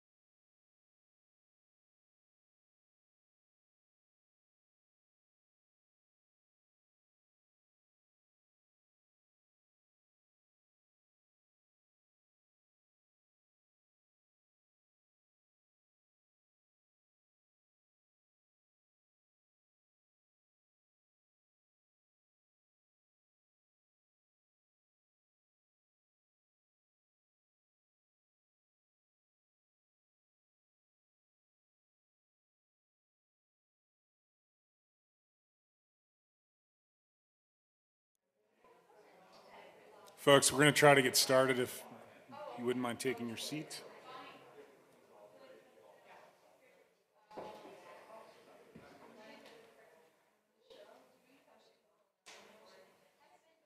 I do.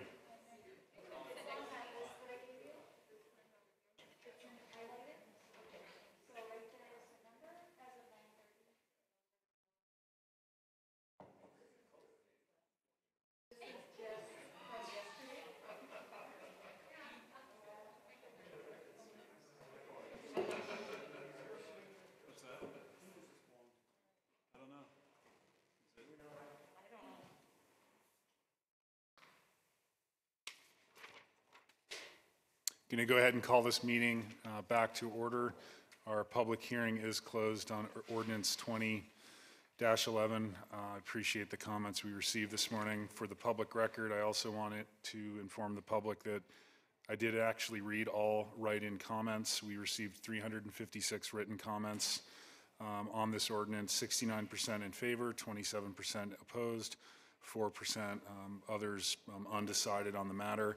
And for the public record, all the comments that we have received on both the resolution and the ordinance will be appended to today's council packet, and that will include all email correspondence from July 6th on. And again, that's available on the city's website at cityofwhitefish.org. Before I turn it, I guess I will turn it over to the council first, and let's first begin by addressing any questions or concerns on the substance of the ordinance, because I imagine there's probably some questions that we do have for staff, and I'm going to start with Ryan. Angie or Dana, could you just kind of give a brief overview of enforcement and how it's going to look and what it's going to look like with potential fines?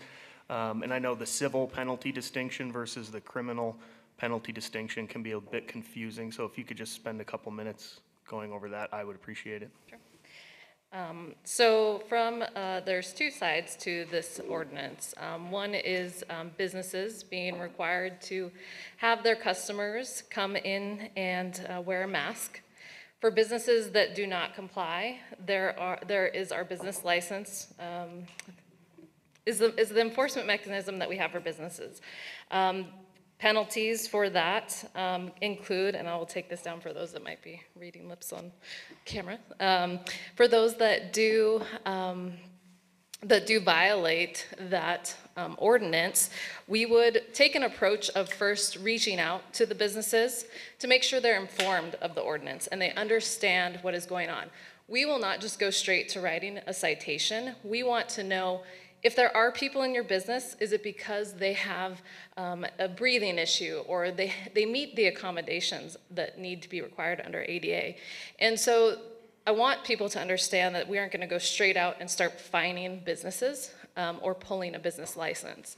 So we would work with individuals that own businesses to help them make sure that they are following the ordinance. If they don't, then we would move through the civil citation process and then eventually could pull a business license. I think from an enforcement standpoint, obviously this is going to be a complaint-driven ordinance. And so we have and will create a form similar to what the health department uses for complaints on their requirements, where an individual could complain about a specific business, then we investigate that complaint. For individuals who will not wear a mask on private property, so on our business premises, and refuse to leave, then the police department would be involved at that point, where they would be called, and that would be the only time that we would have people call 911, because it would be disorderly conduct, and that would be under, potentially under disorderly conduct or under our civil citation process. So I don't know, Angie, is there anything you want to add from a legal standpoint?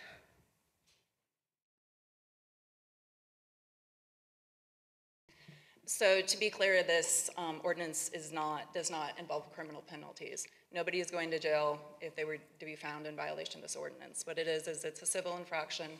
It's a fine. The fine depends on what the court sets the fine as. It can be up to $300 for the first offense and up to $500 for the second offense. That does not mean that is what the fine will be. So just to be clear, nobody's going to go to jail for this at all.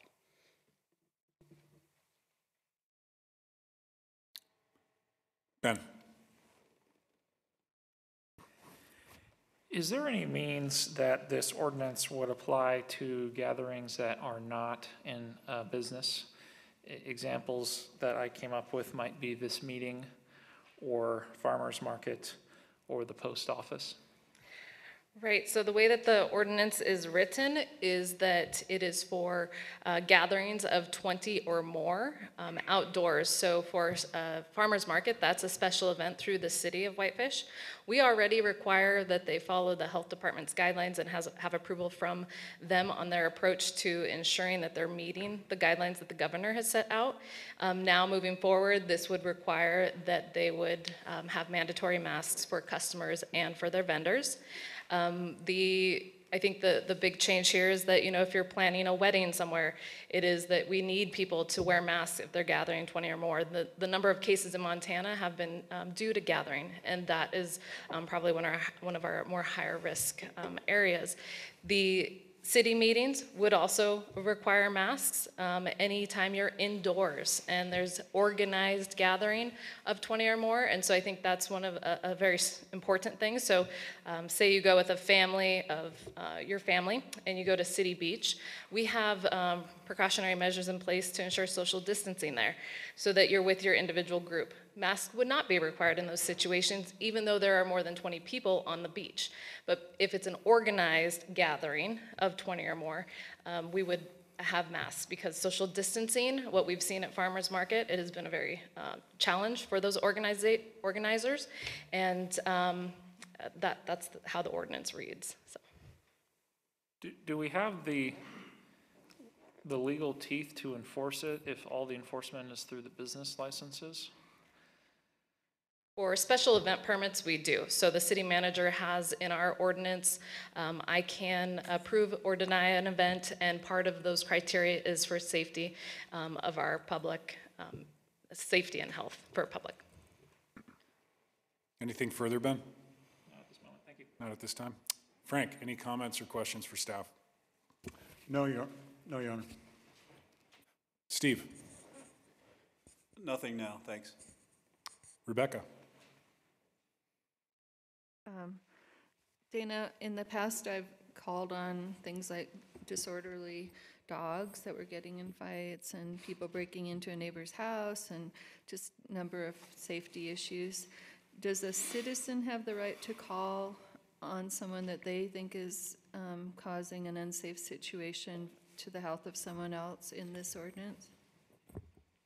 So, our recommendation with this is that it's going to have to be the business owner or manager or an employee there who has the authority to turn somebody away from their property. So remember, businesses are private property, and if they are being disorderly and aggressive or in any way will not leave the premises, then that would be the time for the employees or owner or managers to call. Just if you see somebody, again, to make it clear that, remind people that while you're walking downtown, if you're socially distancing, you do not have to wear a mask with this ordinance. So if you see somebody walking on Central Avenue or on 2nd, that's not a time to call 911. In fact, we will, at the city, if people want to, I would prefer that they call our office lines, our 863-2400, if they have questions on the ordinance, so that we don't inundate our police officers with calls that might just be clarifications on how the ordinance is written. Anything further, Rebecca, at this time? Andy, any questions or comments for staff?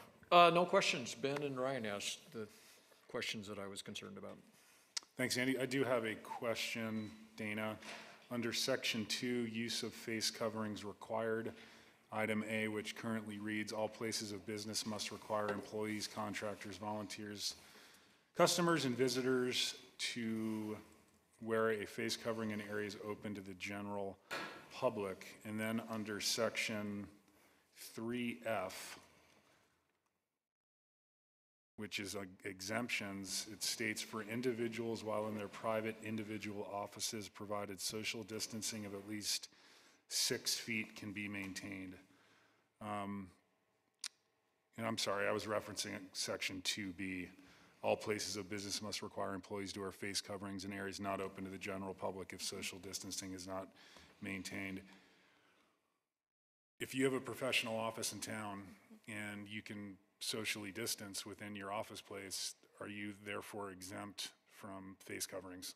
That is correct. So if you have your own private office, one of the things though is you move into a common area where you might not be able to social distance, that's where masks would be required. But while you're in your private office where you don't have the public visiting, that is correct. What if the example business is, for example, an automobile dealership or repair facility?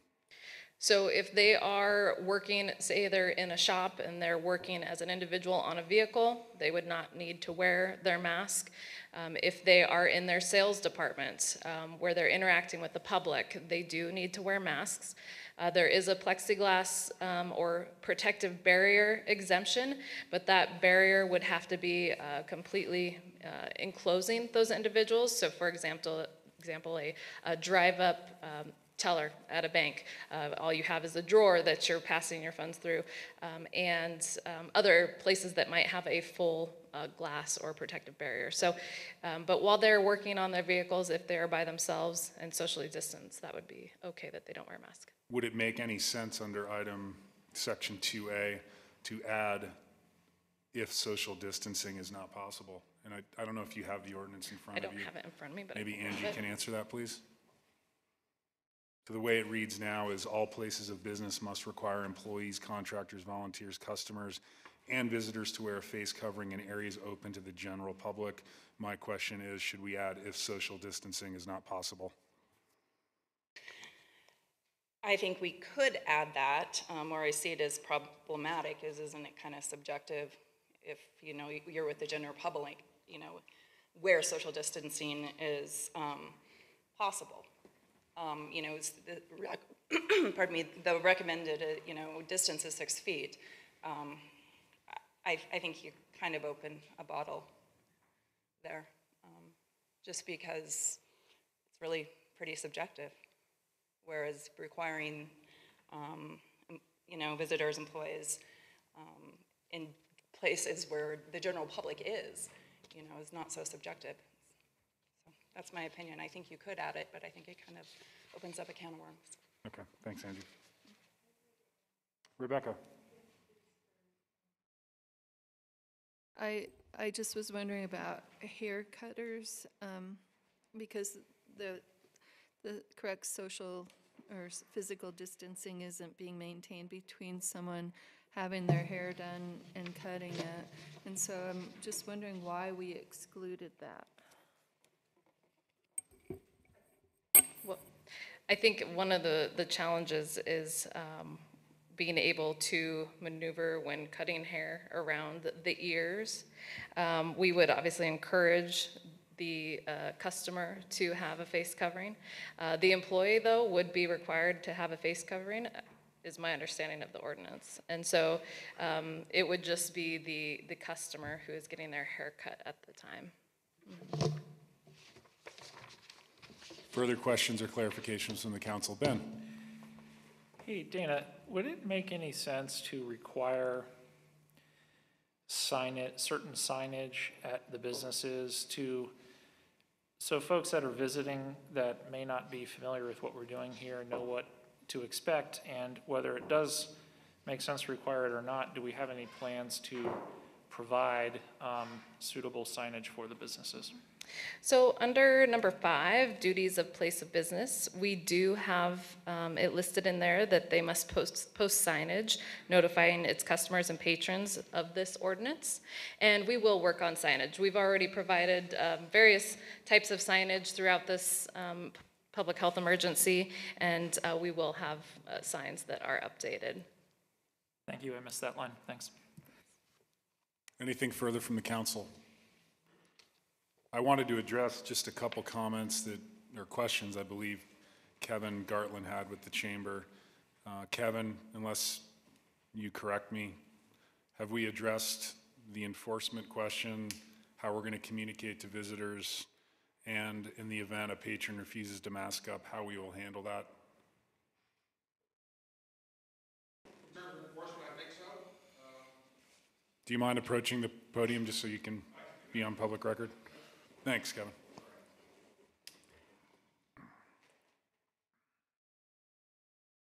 Yeah, enforcement-wise, I think that sheds a little bit of light on there on how that's supposed to take place. Still have questions about it in practice.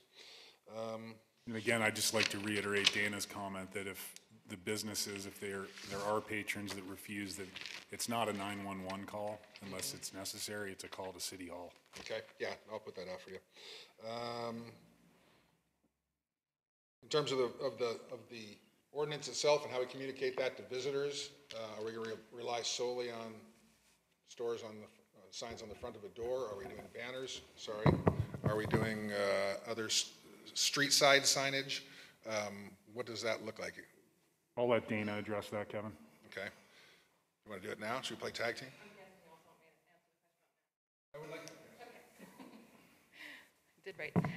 I did write down what you had asked, Kevin. So for signage, I've got, we're going to work with MDT to see what kind of signage we can put in on our right-of-ways.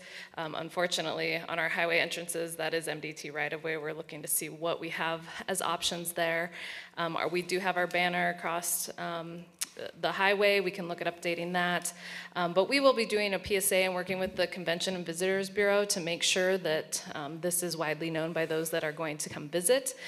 We are working on our Google use too, identifying City Hall. We'll be able to, when people search City of Whitefish, and if they're coming to City Hall, is going to be the one where it will be able to say, here's the COVID restrictions, but businesses can also update that as well. They now have a COVID alerts for businesses, so you can go on and update any COVID alerts when people put in your business address to drive there. So we'll be working on that, as well as PSAs with the mayor and getting the information out through the media. For masks, my understanding is that the CVB and the chamber received combined 3,000 masks for visitors or whomever they would like to use those for. We'll be working with the CVB to see how we can, and the chamber to see how we can utilize those masks up front. But the city is working on procurement of masks. And we're working on quotes, but we haven't purchased them yet since it's not required yet. But we've got the quotes coming in so that we could also have some available at our location. Reusable masks, obviously the disposable ones do fill our landfills, and we'd prefer people to wear cloth face coverings. So working on procuring that. The CARES Act funds are eligible for the city to request reimbursement from the state. So that would be funding that is available for masks for our customers. So we would have to probably have the location here for pickup, but businesses could then ask their patrons to come to City Hall or whatever location we determine's best for the other 3,000 masks. So, that answer your questions, Kevin?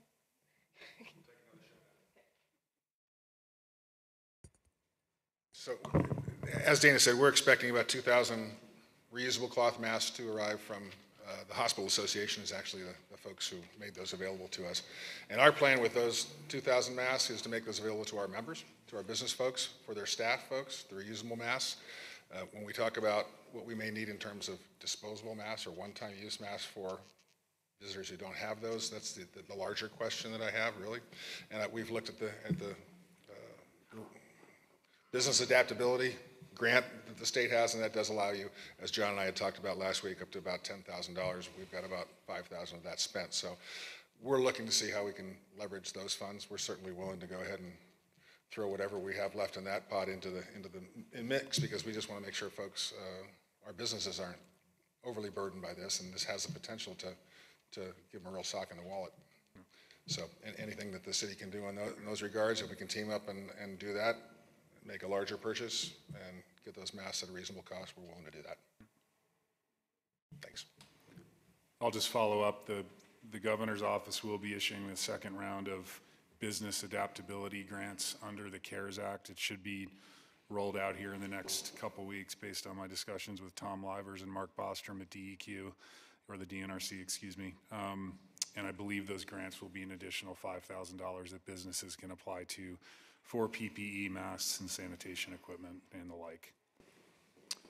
With that said, the only additional comment I had on the ordinance is related to, in the event that we do have a federal or state directive that comes down, which I imagine is very likely, We do have a provision in this ordinance that includes a more restrictive standard control to the extent any state, federal, or local regulations, laws, or orders are more restrictive than this emergency ordinance. Such regulations, laws, or orders will certainly apply. Are there any further comments from the council or questions for staff? I think to move this along, given the hour, I would prefer a motion one way or another for discussion purposes. Rebecca.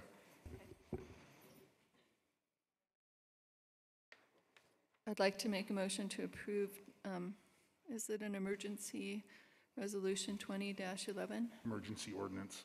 Emergency ordinance 20-11. Thank you, Rebecca. Is there a second to the motion?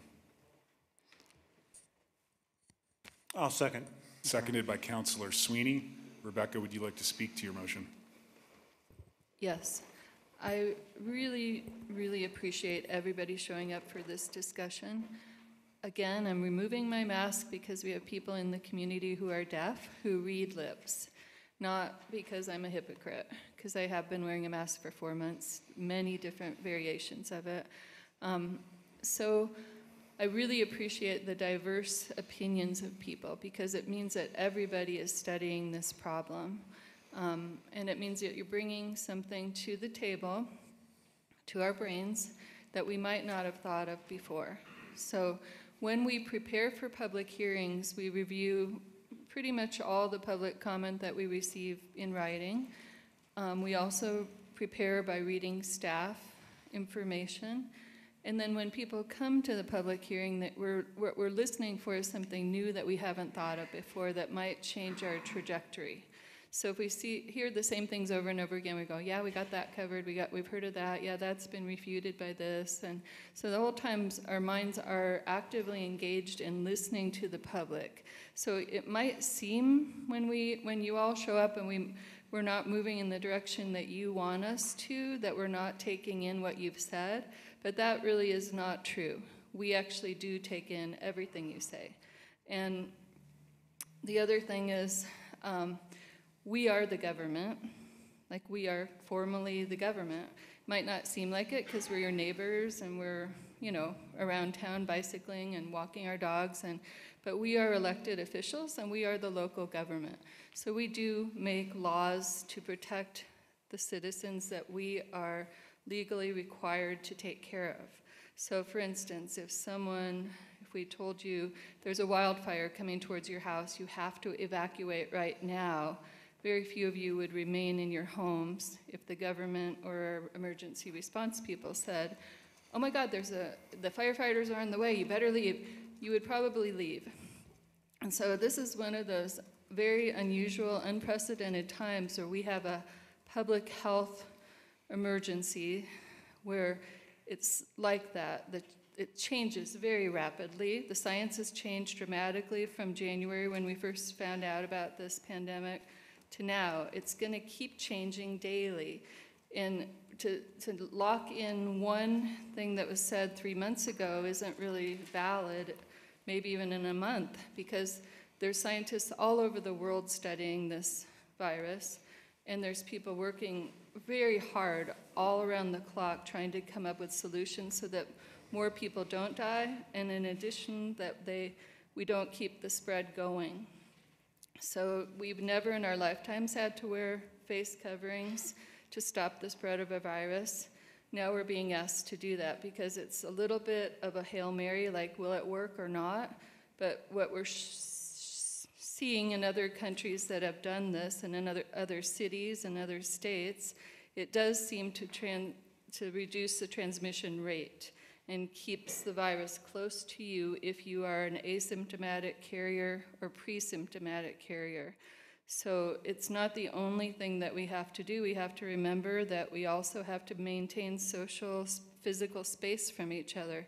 If anybody is immune compromised, like the little family that was here, you need to take special precautions not to be around other people because you don't want to get this virus. It's very dangerous. So I'm just going long on this because I want to reassure people that we're not doing this to take away rights. We're not doing it to harm you. We're doing it because we sincerely care about everybody that lives here. And when people say something like, it's only this many deaths, it always, like, my heart goes, why do we have any deaths? Like, we could get through this with no more deaths if we do this right.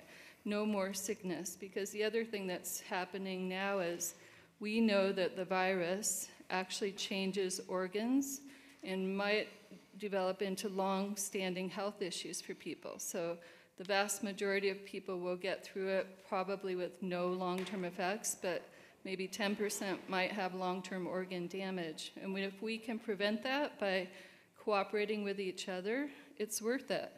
If we can prevent people from dying, it's worth it. If we can prevent healthcare frontline people from getting ill because they're brave enough to show up over and over again to take care of the most sick amongst us, it's worth it. And so it's not easy to take these measures.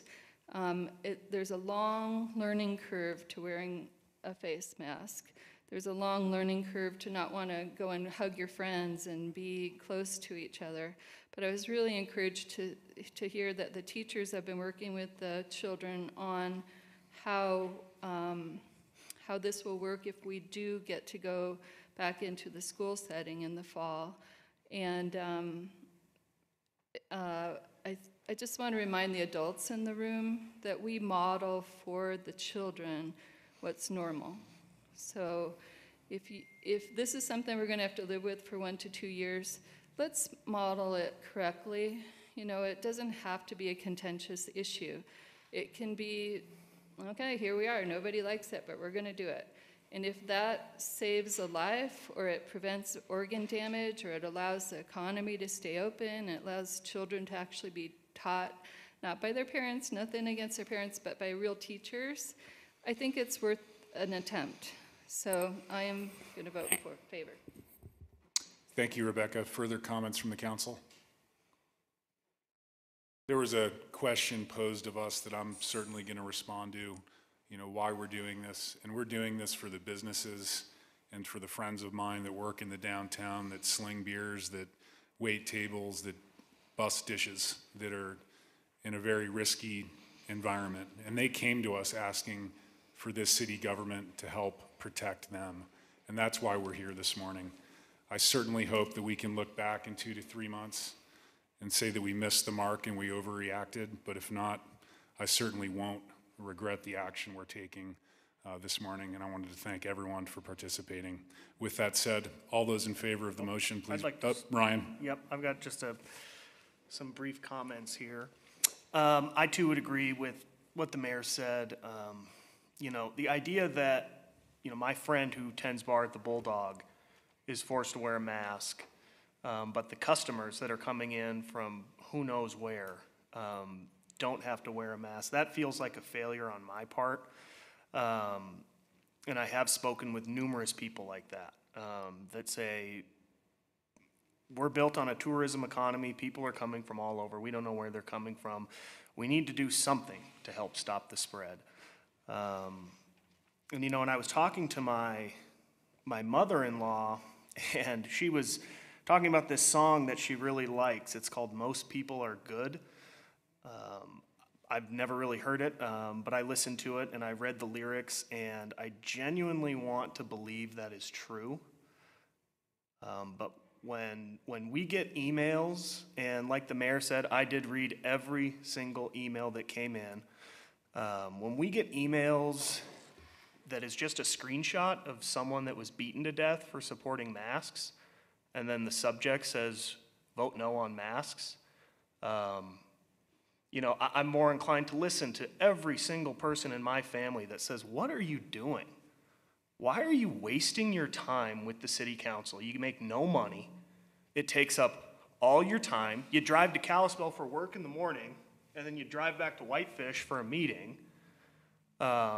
My wife doesn't sleep at night because she's worried someone's going to break into our house and find out where we live.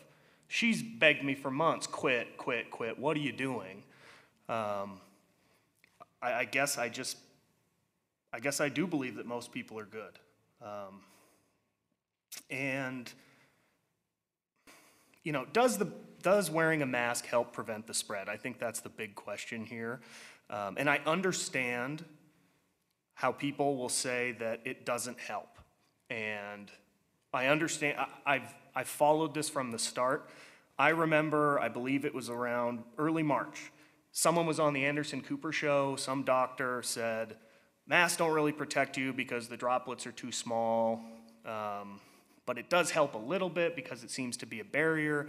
Then the Surgeon General was on another show in March saying the masks aren't effective. He said only wear it if you have it. There's no data showing it doesn't prevent the spread. The Surgeon General also tweeted out a tweet that said masks are not effective, and he had a little link on the tweet. This was back in March. That tweet is still up, and if you click that link now, it says wear a mask. So I completely understand the inconsistency that people have. There was also an article, I believe it was from the Washington Post, that talked about they recommended wearing them in China, but not in the US. And that was a little puzzling to me. I was like, if they're wearing them in China to slow the spread, why wouldn't they work here? If we're trying to prevent respiratory droplets, why wouldn't we want to wear a mask? And then there was another article, I believe it was from The Hill, where Dr. Fauci says not to worry. You don't have to worry about this pandemic. You don't have to wear a mask. And I'm reading all these articles that are saying this virus is spread by respiratory droplets through the air, and then they're saying for some reason this thing that covers my mouth won't prevent me from getting sick or spreading it, and it didn't make any sense to me. And I understand the 6 feet apart. That seems to be, gravity tends to take care of those droplets if you're 6 feet apart. The droplets that I release won't reach Michelle right now. They'll fall to the ground. I think what happened was we as a nation didn't have the capacity to manufacture enough masks for the people that needed them. We didn't have, whether it's the ability or the political will to organize a government response to produce these masks in a mass scale in order to prevent a lot of deaths. I don't know how many of the over 100,000 deaths could have been prevented. I don't think that question will ever be answered. Instead, we seem to get these media cycles where, masks are bad, wait, they're good now, wait, they're bad, nope, they're good again. All I think this does is cover up the fact that there has really been a failure on a national level of our government's ability to address this public health crisis. I remember a story about a Detroit bus driver who was upset, this was months ago, that riders were not wearing masks. He was not provided with a mask. And I understand why they weren't wearing masks. I mean, this was late February, early March. They've been told not to. And then I think it was a couple weeks later after he spoke out, he was dead. He died of COVID. And then finally, it seemed like once we were telling people not to wear masks to prevent people from hoarding them for the people who actually needed them, like the healthcare workers and the people on the front lines, because we didn't have enough. And we had all these states bidding against each other. There just weren't enough. So I think they were telling people don't hoard them so that way ER doctors aren't dying and we can try to get this thing under control. Now you start to see these organizations start to fall in line. I think April 4th is when we got a half-hearted recommendation from the CDC, and they've since changed direction and now recommend masks. And the World Health Organization followed suit around June 5th. And all this shows me, and it should show everyone, is that your federal government did not have the capacity to properly manage a public health crisis. And me sitting up here, if given the choice between doing nothing and doing something, I'm going to side on the side of public health. I have no choice but to do that.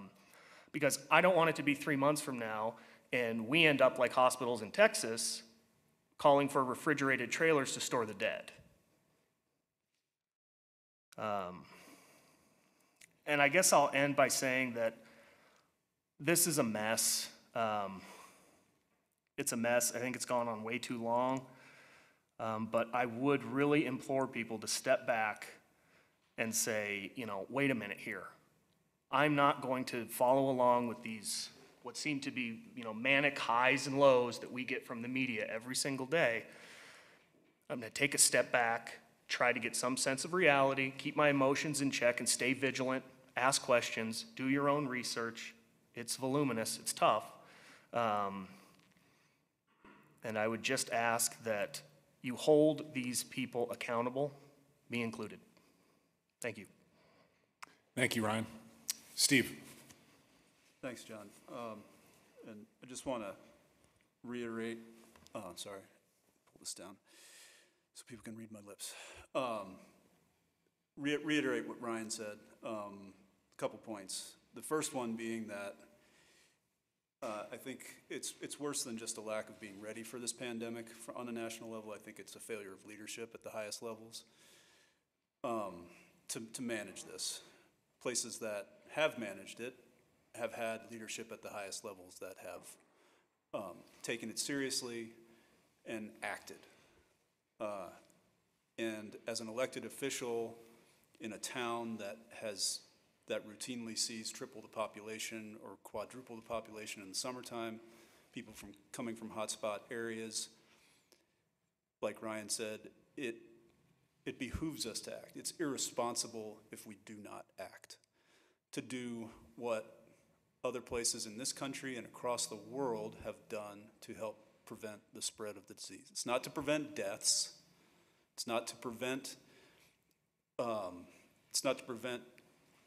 you don't wear a mask to prevent yourself from getting it. You are wearing a mask like a surgeon would to prevent spreading a disease to someone unwittingly. That is the point. And I would hope, and then the other thing that Ryan said that I firmly believe in is that I do believe all people are good. I honestly do, because to believe the other is no way to live a life.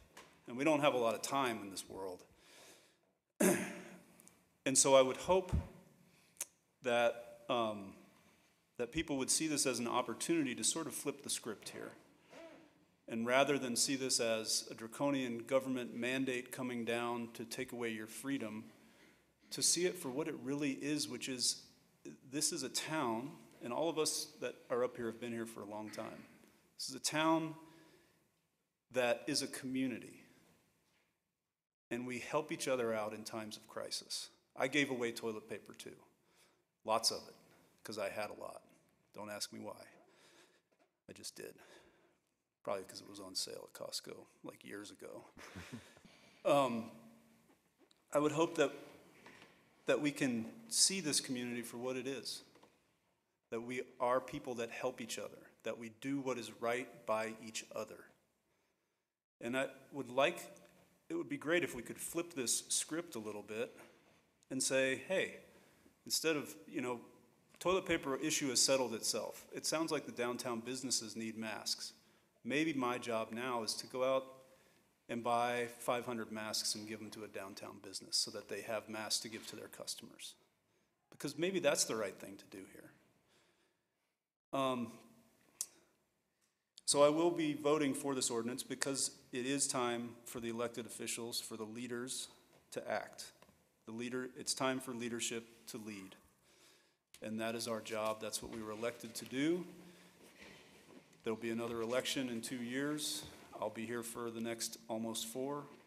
And if, my actions prove to be not worthy to be reelected, then I'm perfectly okay with that. But it is time for us to lead, and this is what we need to do in order to keep keep the community that we care about, the people that we care about who live here and work here, and even the visitors who visit here because they are the ones who keep us in business. It's time for us to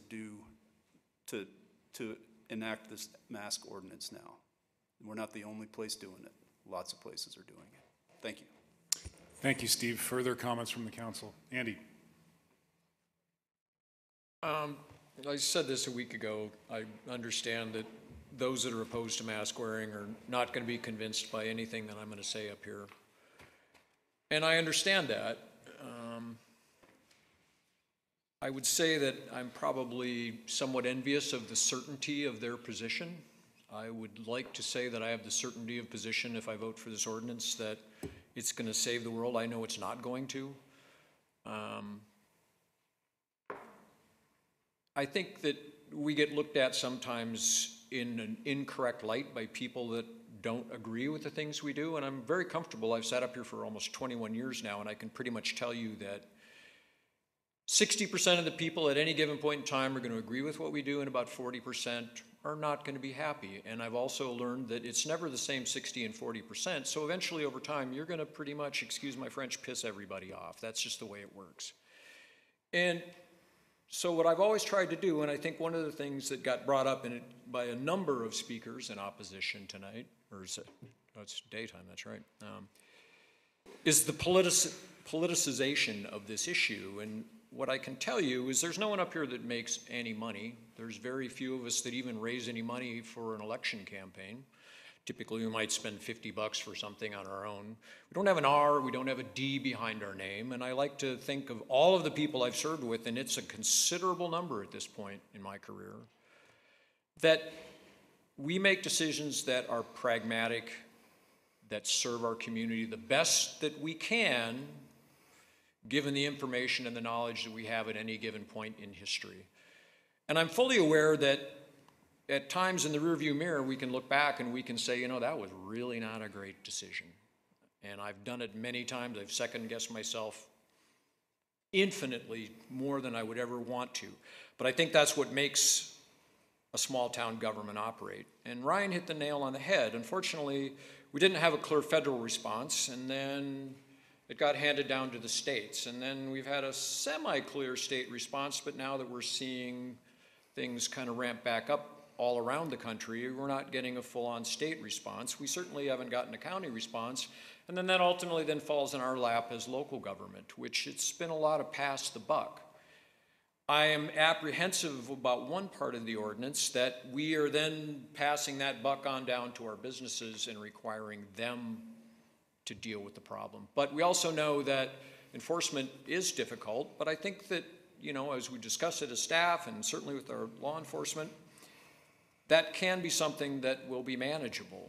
And I'm fully aware that masks are not a silver bullet to save the world. I know that. It's not going to do it. But if we save one life with that, then I think, you know, we've done everyone a really good service. And the only argument that has come up a week ago and came up again today is everyone wants to throw out this statistic of how many people die as a percentage of people that get COVID.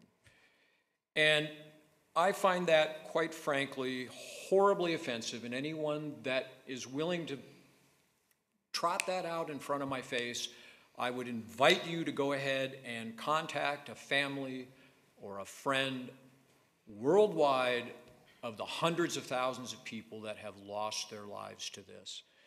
And I think you would probably get a much different response than you would to an audience of people that are like-minded. And so, yeah, maybe the percentage is relatively small, but you know what? People are dying, and people are dying needlessly, and that's sad. And one gentleman said, I want to know why you're voting for this. And we can find a preponderance of people out there that are going to tell us masks don't do any good, but we can probably find a greater percentage of people that are going to tell us, from health professionals, from health organizations, public health agencies, all of those people that, you know what, they do help. Yeah, they're not perfect. They do help a bunch. And if we can look at countries where this was not politicized, and I'm going to pull out the country that I actually work in, and that's Vietnam, which is a country of 100 million people, 100 million people. They are a communist government, one party, so it didn't get politicized there. They just did the right thing right away in early January when the outbreak first happened in China. And what they did was they locked that country down, and the second thing they did is they went to mandatory masks. Now, guaranteed, people in Asia are much more used to wearing masks already. They had always done it. I lived and worked in Hong Kong for a number of years. If you even had a cold and you were going to be using mass transit, as a courtesy to everyone else on that subway train you were riding, you just put a mask on. That's just what you did. You didn't think about it. You didn't do it to protect yourself. You did it to protect your fellow community members. The country of Vietnam, 100 million people, has had 373 cases total and 0 deaths. That is something you cannot argue with. You can find any rabbit hole on the internet you want, but that is fact. And they tested everybody. And their economy is back up and running pretty much full speed right now. You came back into the country, you had a 14-day mandatory quarantine. Mandatory. It wasn't, oh, I'm gonna go stay at the hotel and run out to the northern and get a burger. It was, no, you quarantined.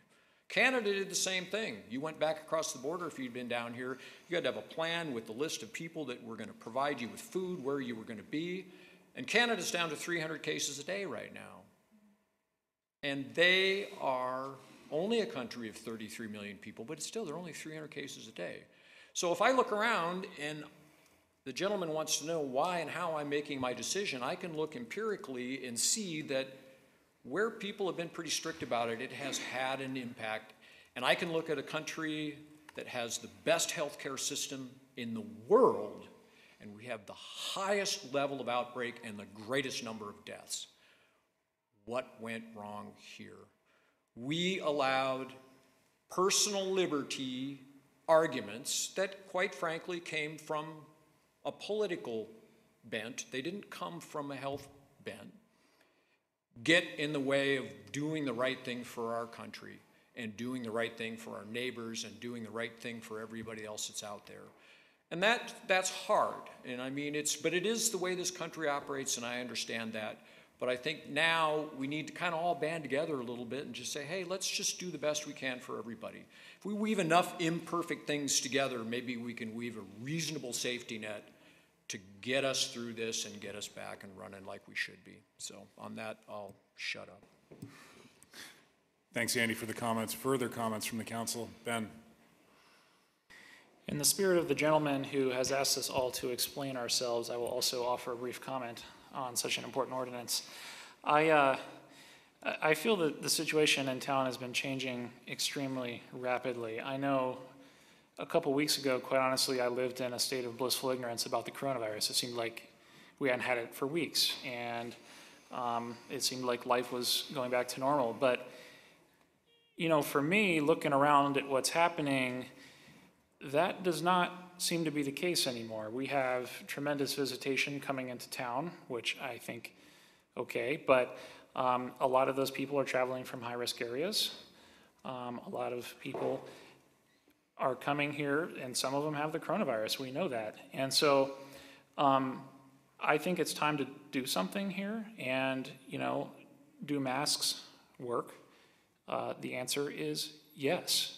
Are they perfect? No. But based on my own research and I read a lot of stuff, they help significantly, and that's the reason why every credible health organization I know of has recommended their use.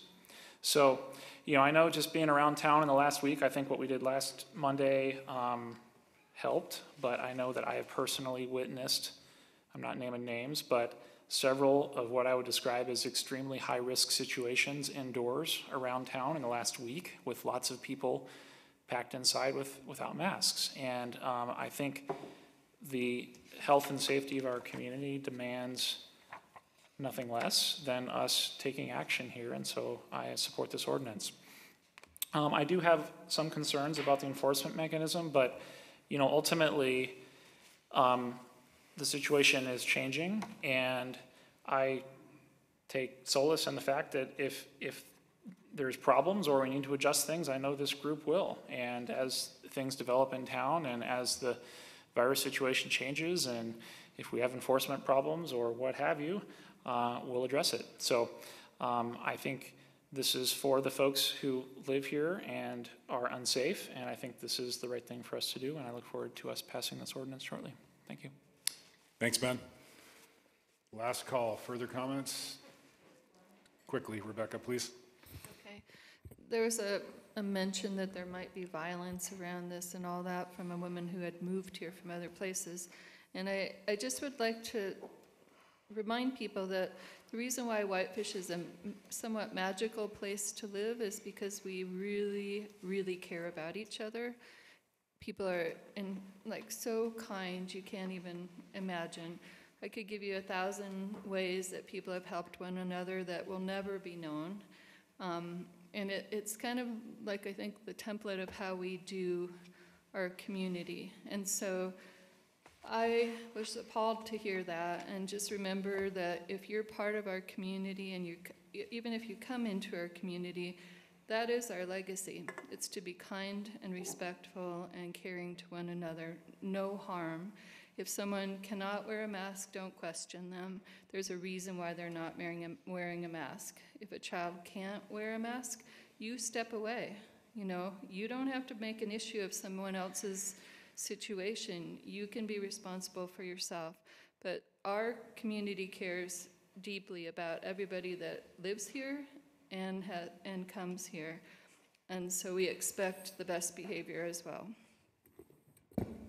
Thanks, Rebecca. Before we vote, this emergency ordinance, if passed, will take effect at 12:01 a.m. on Wednesday, July 15th, which is tomorrow morning. The ordinance will remain in effect for 1 month thereafter, unless sooner repealed, and the City Council may also extend this emergency ordinance for 1 or more additional terms. All those in favor of the motion, please raise your hand. And those opposed, like sign, and the motion does carry. Thanks, everyone, for attending. We are adjourned.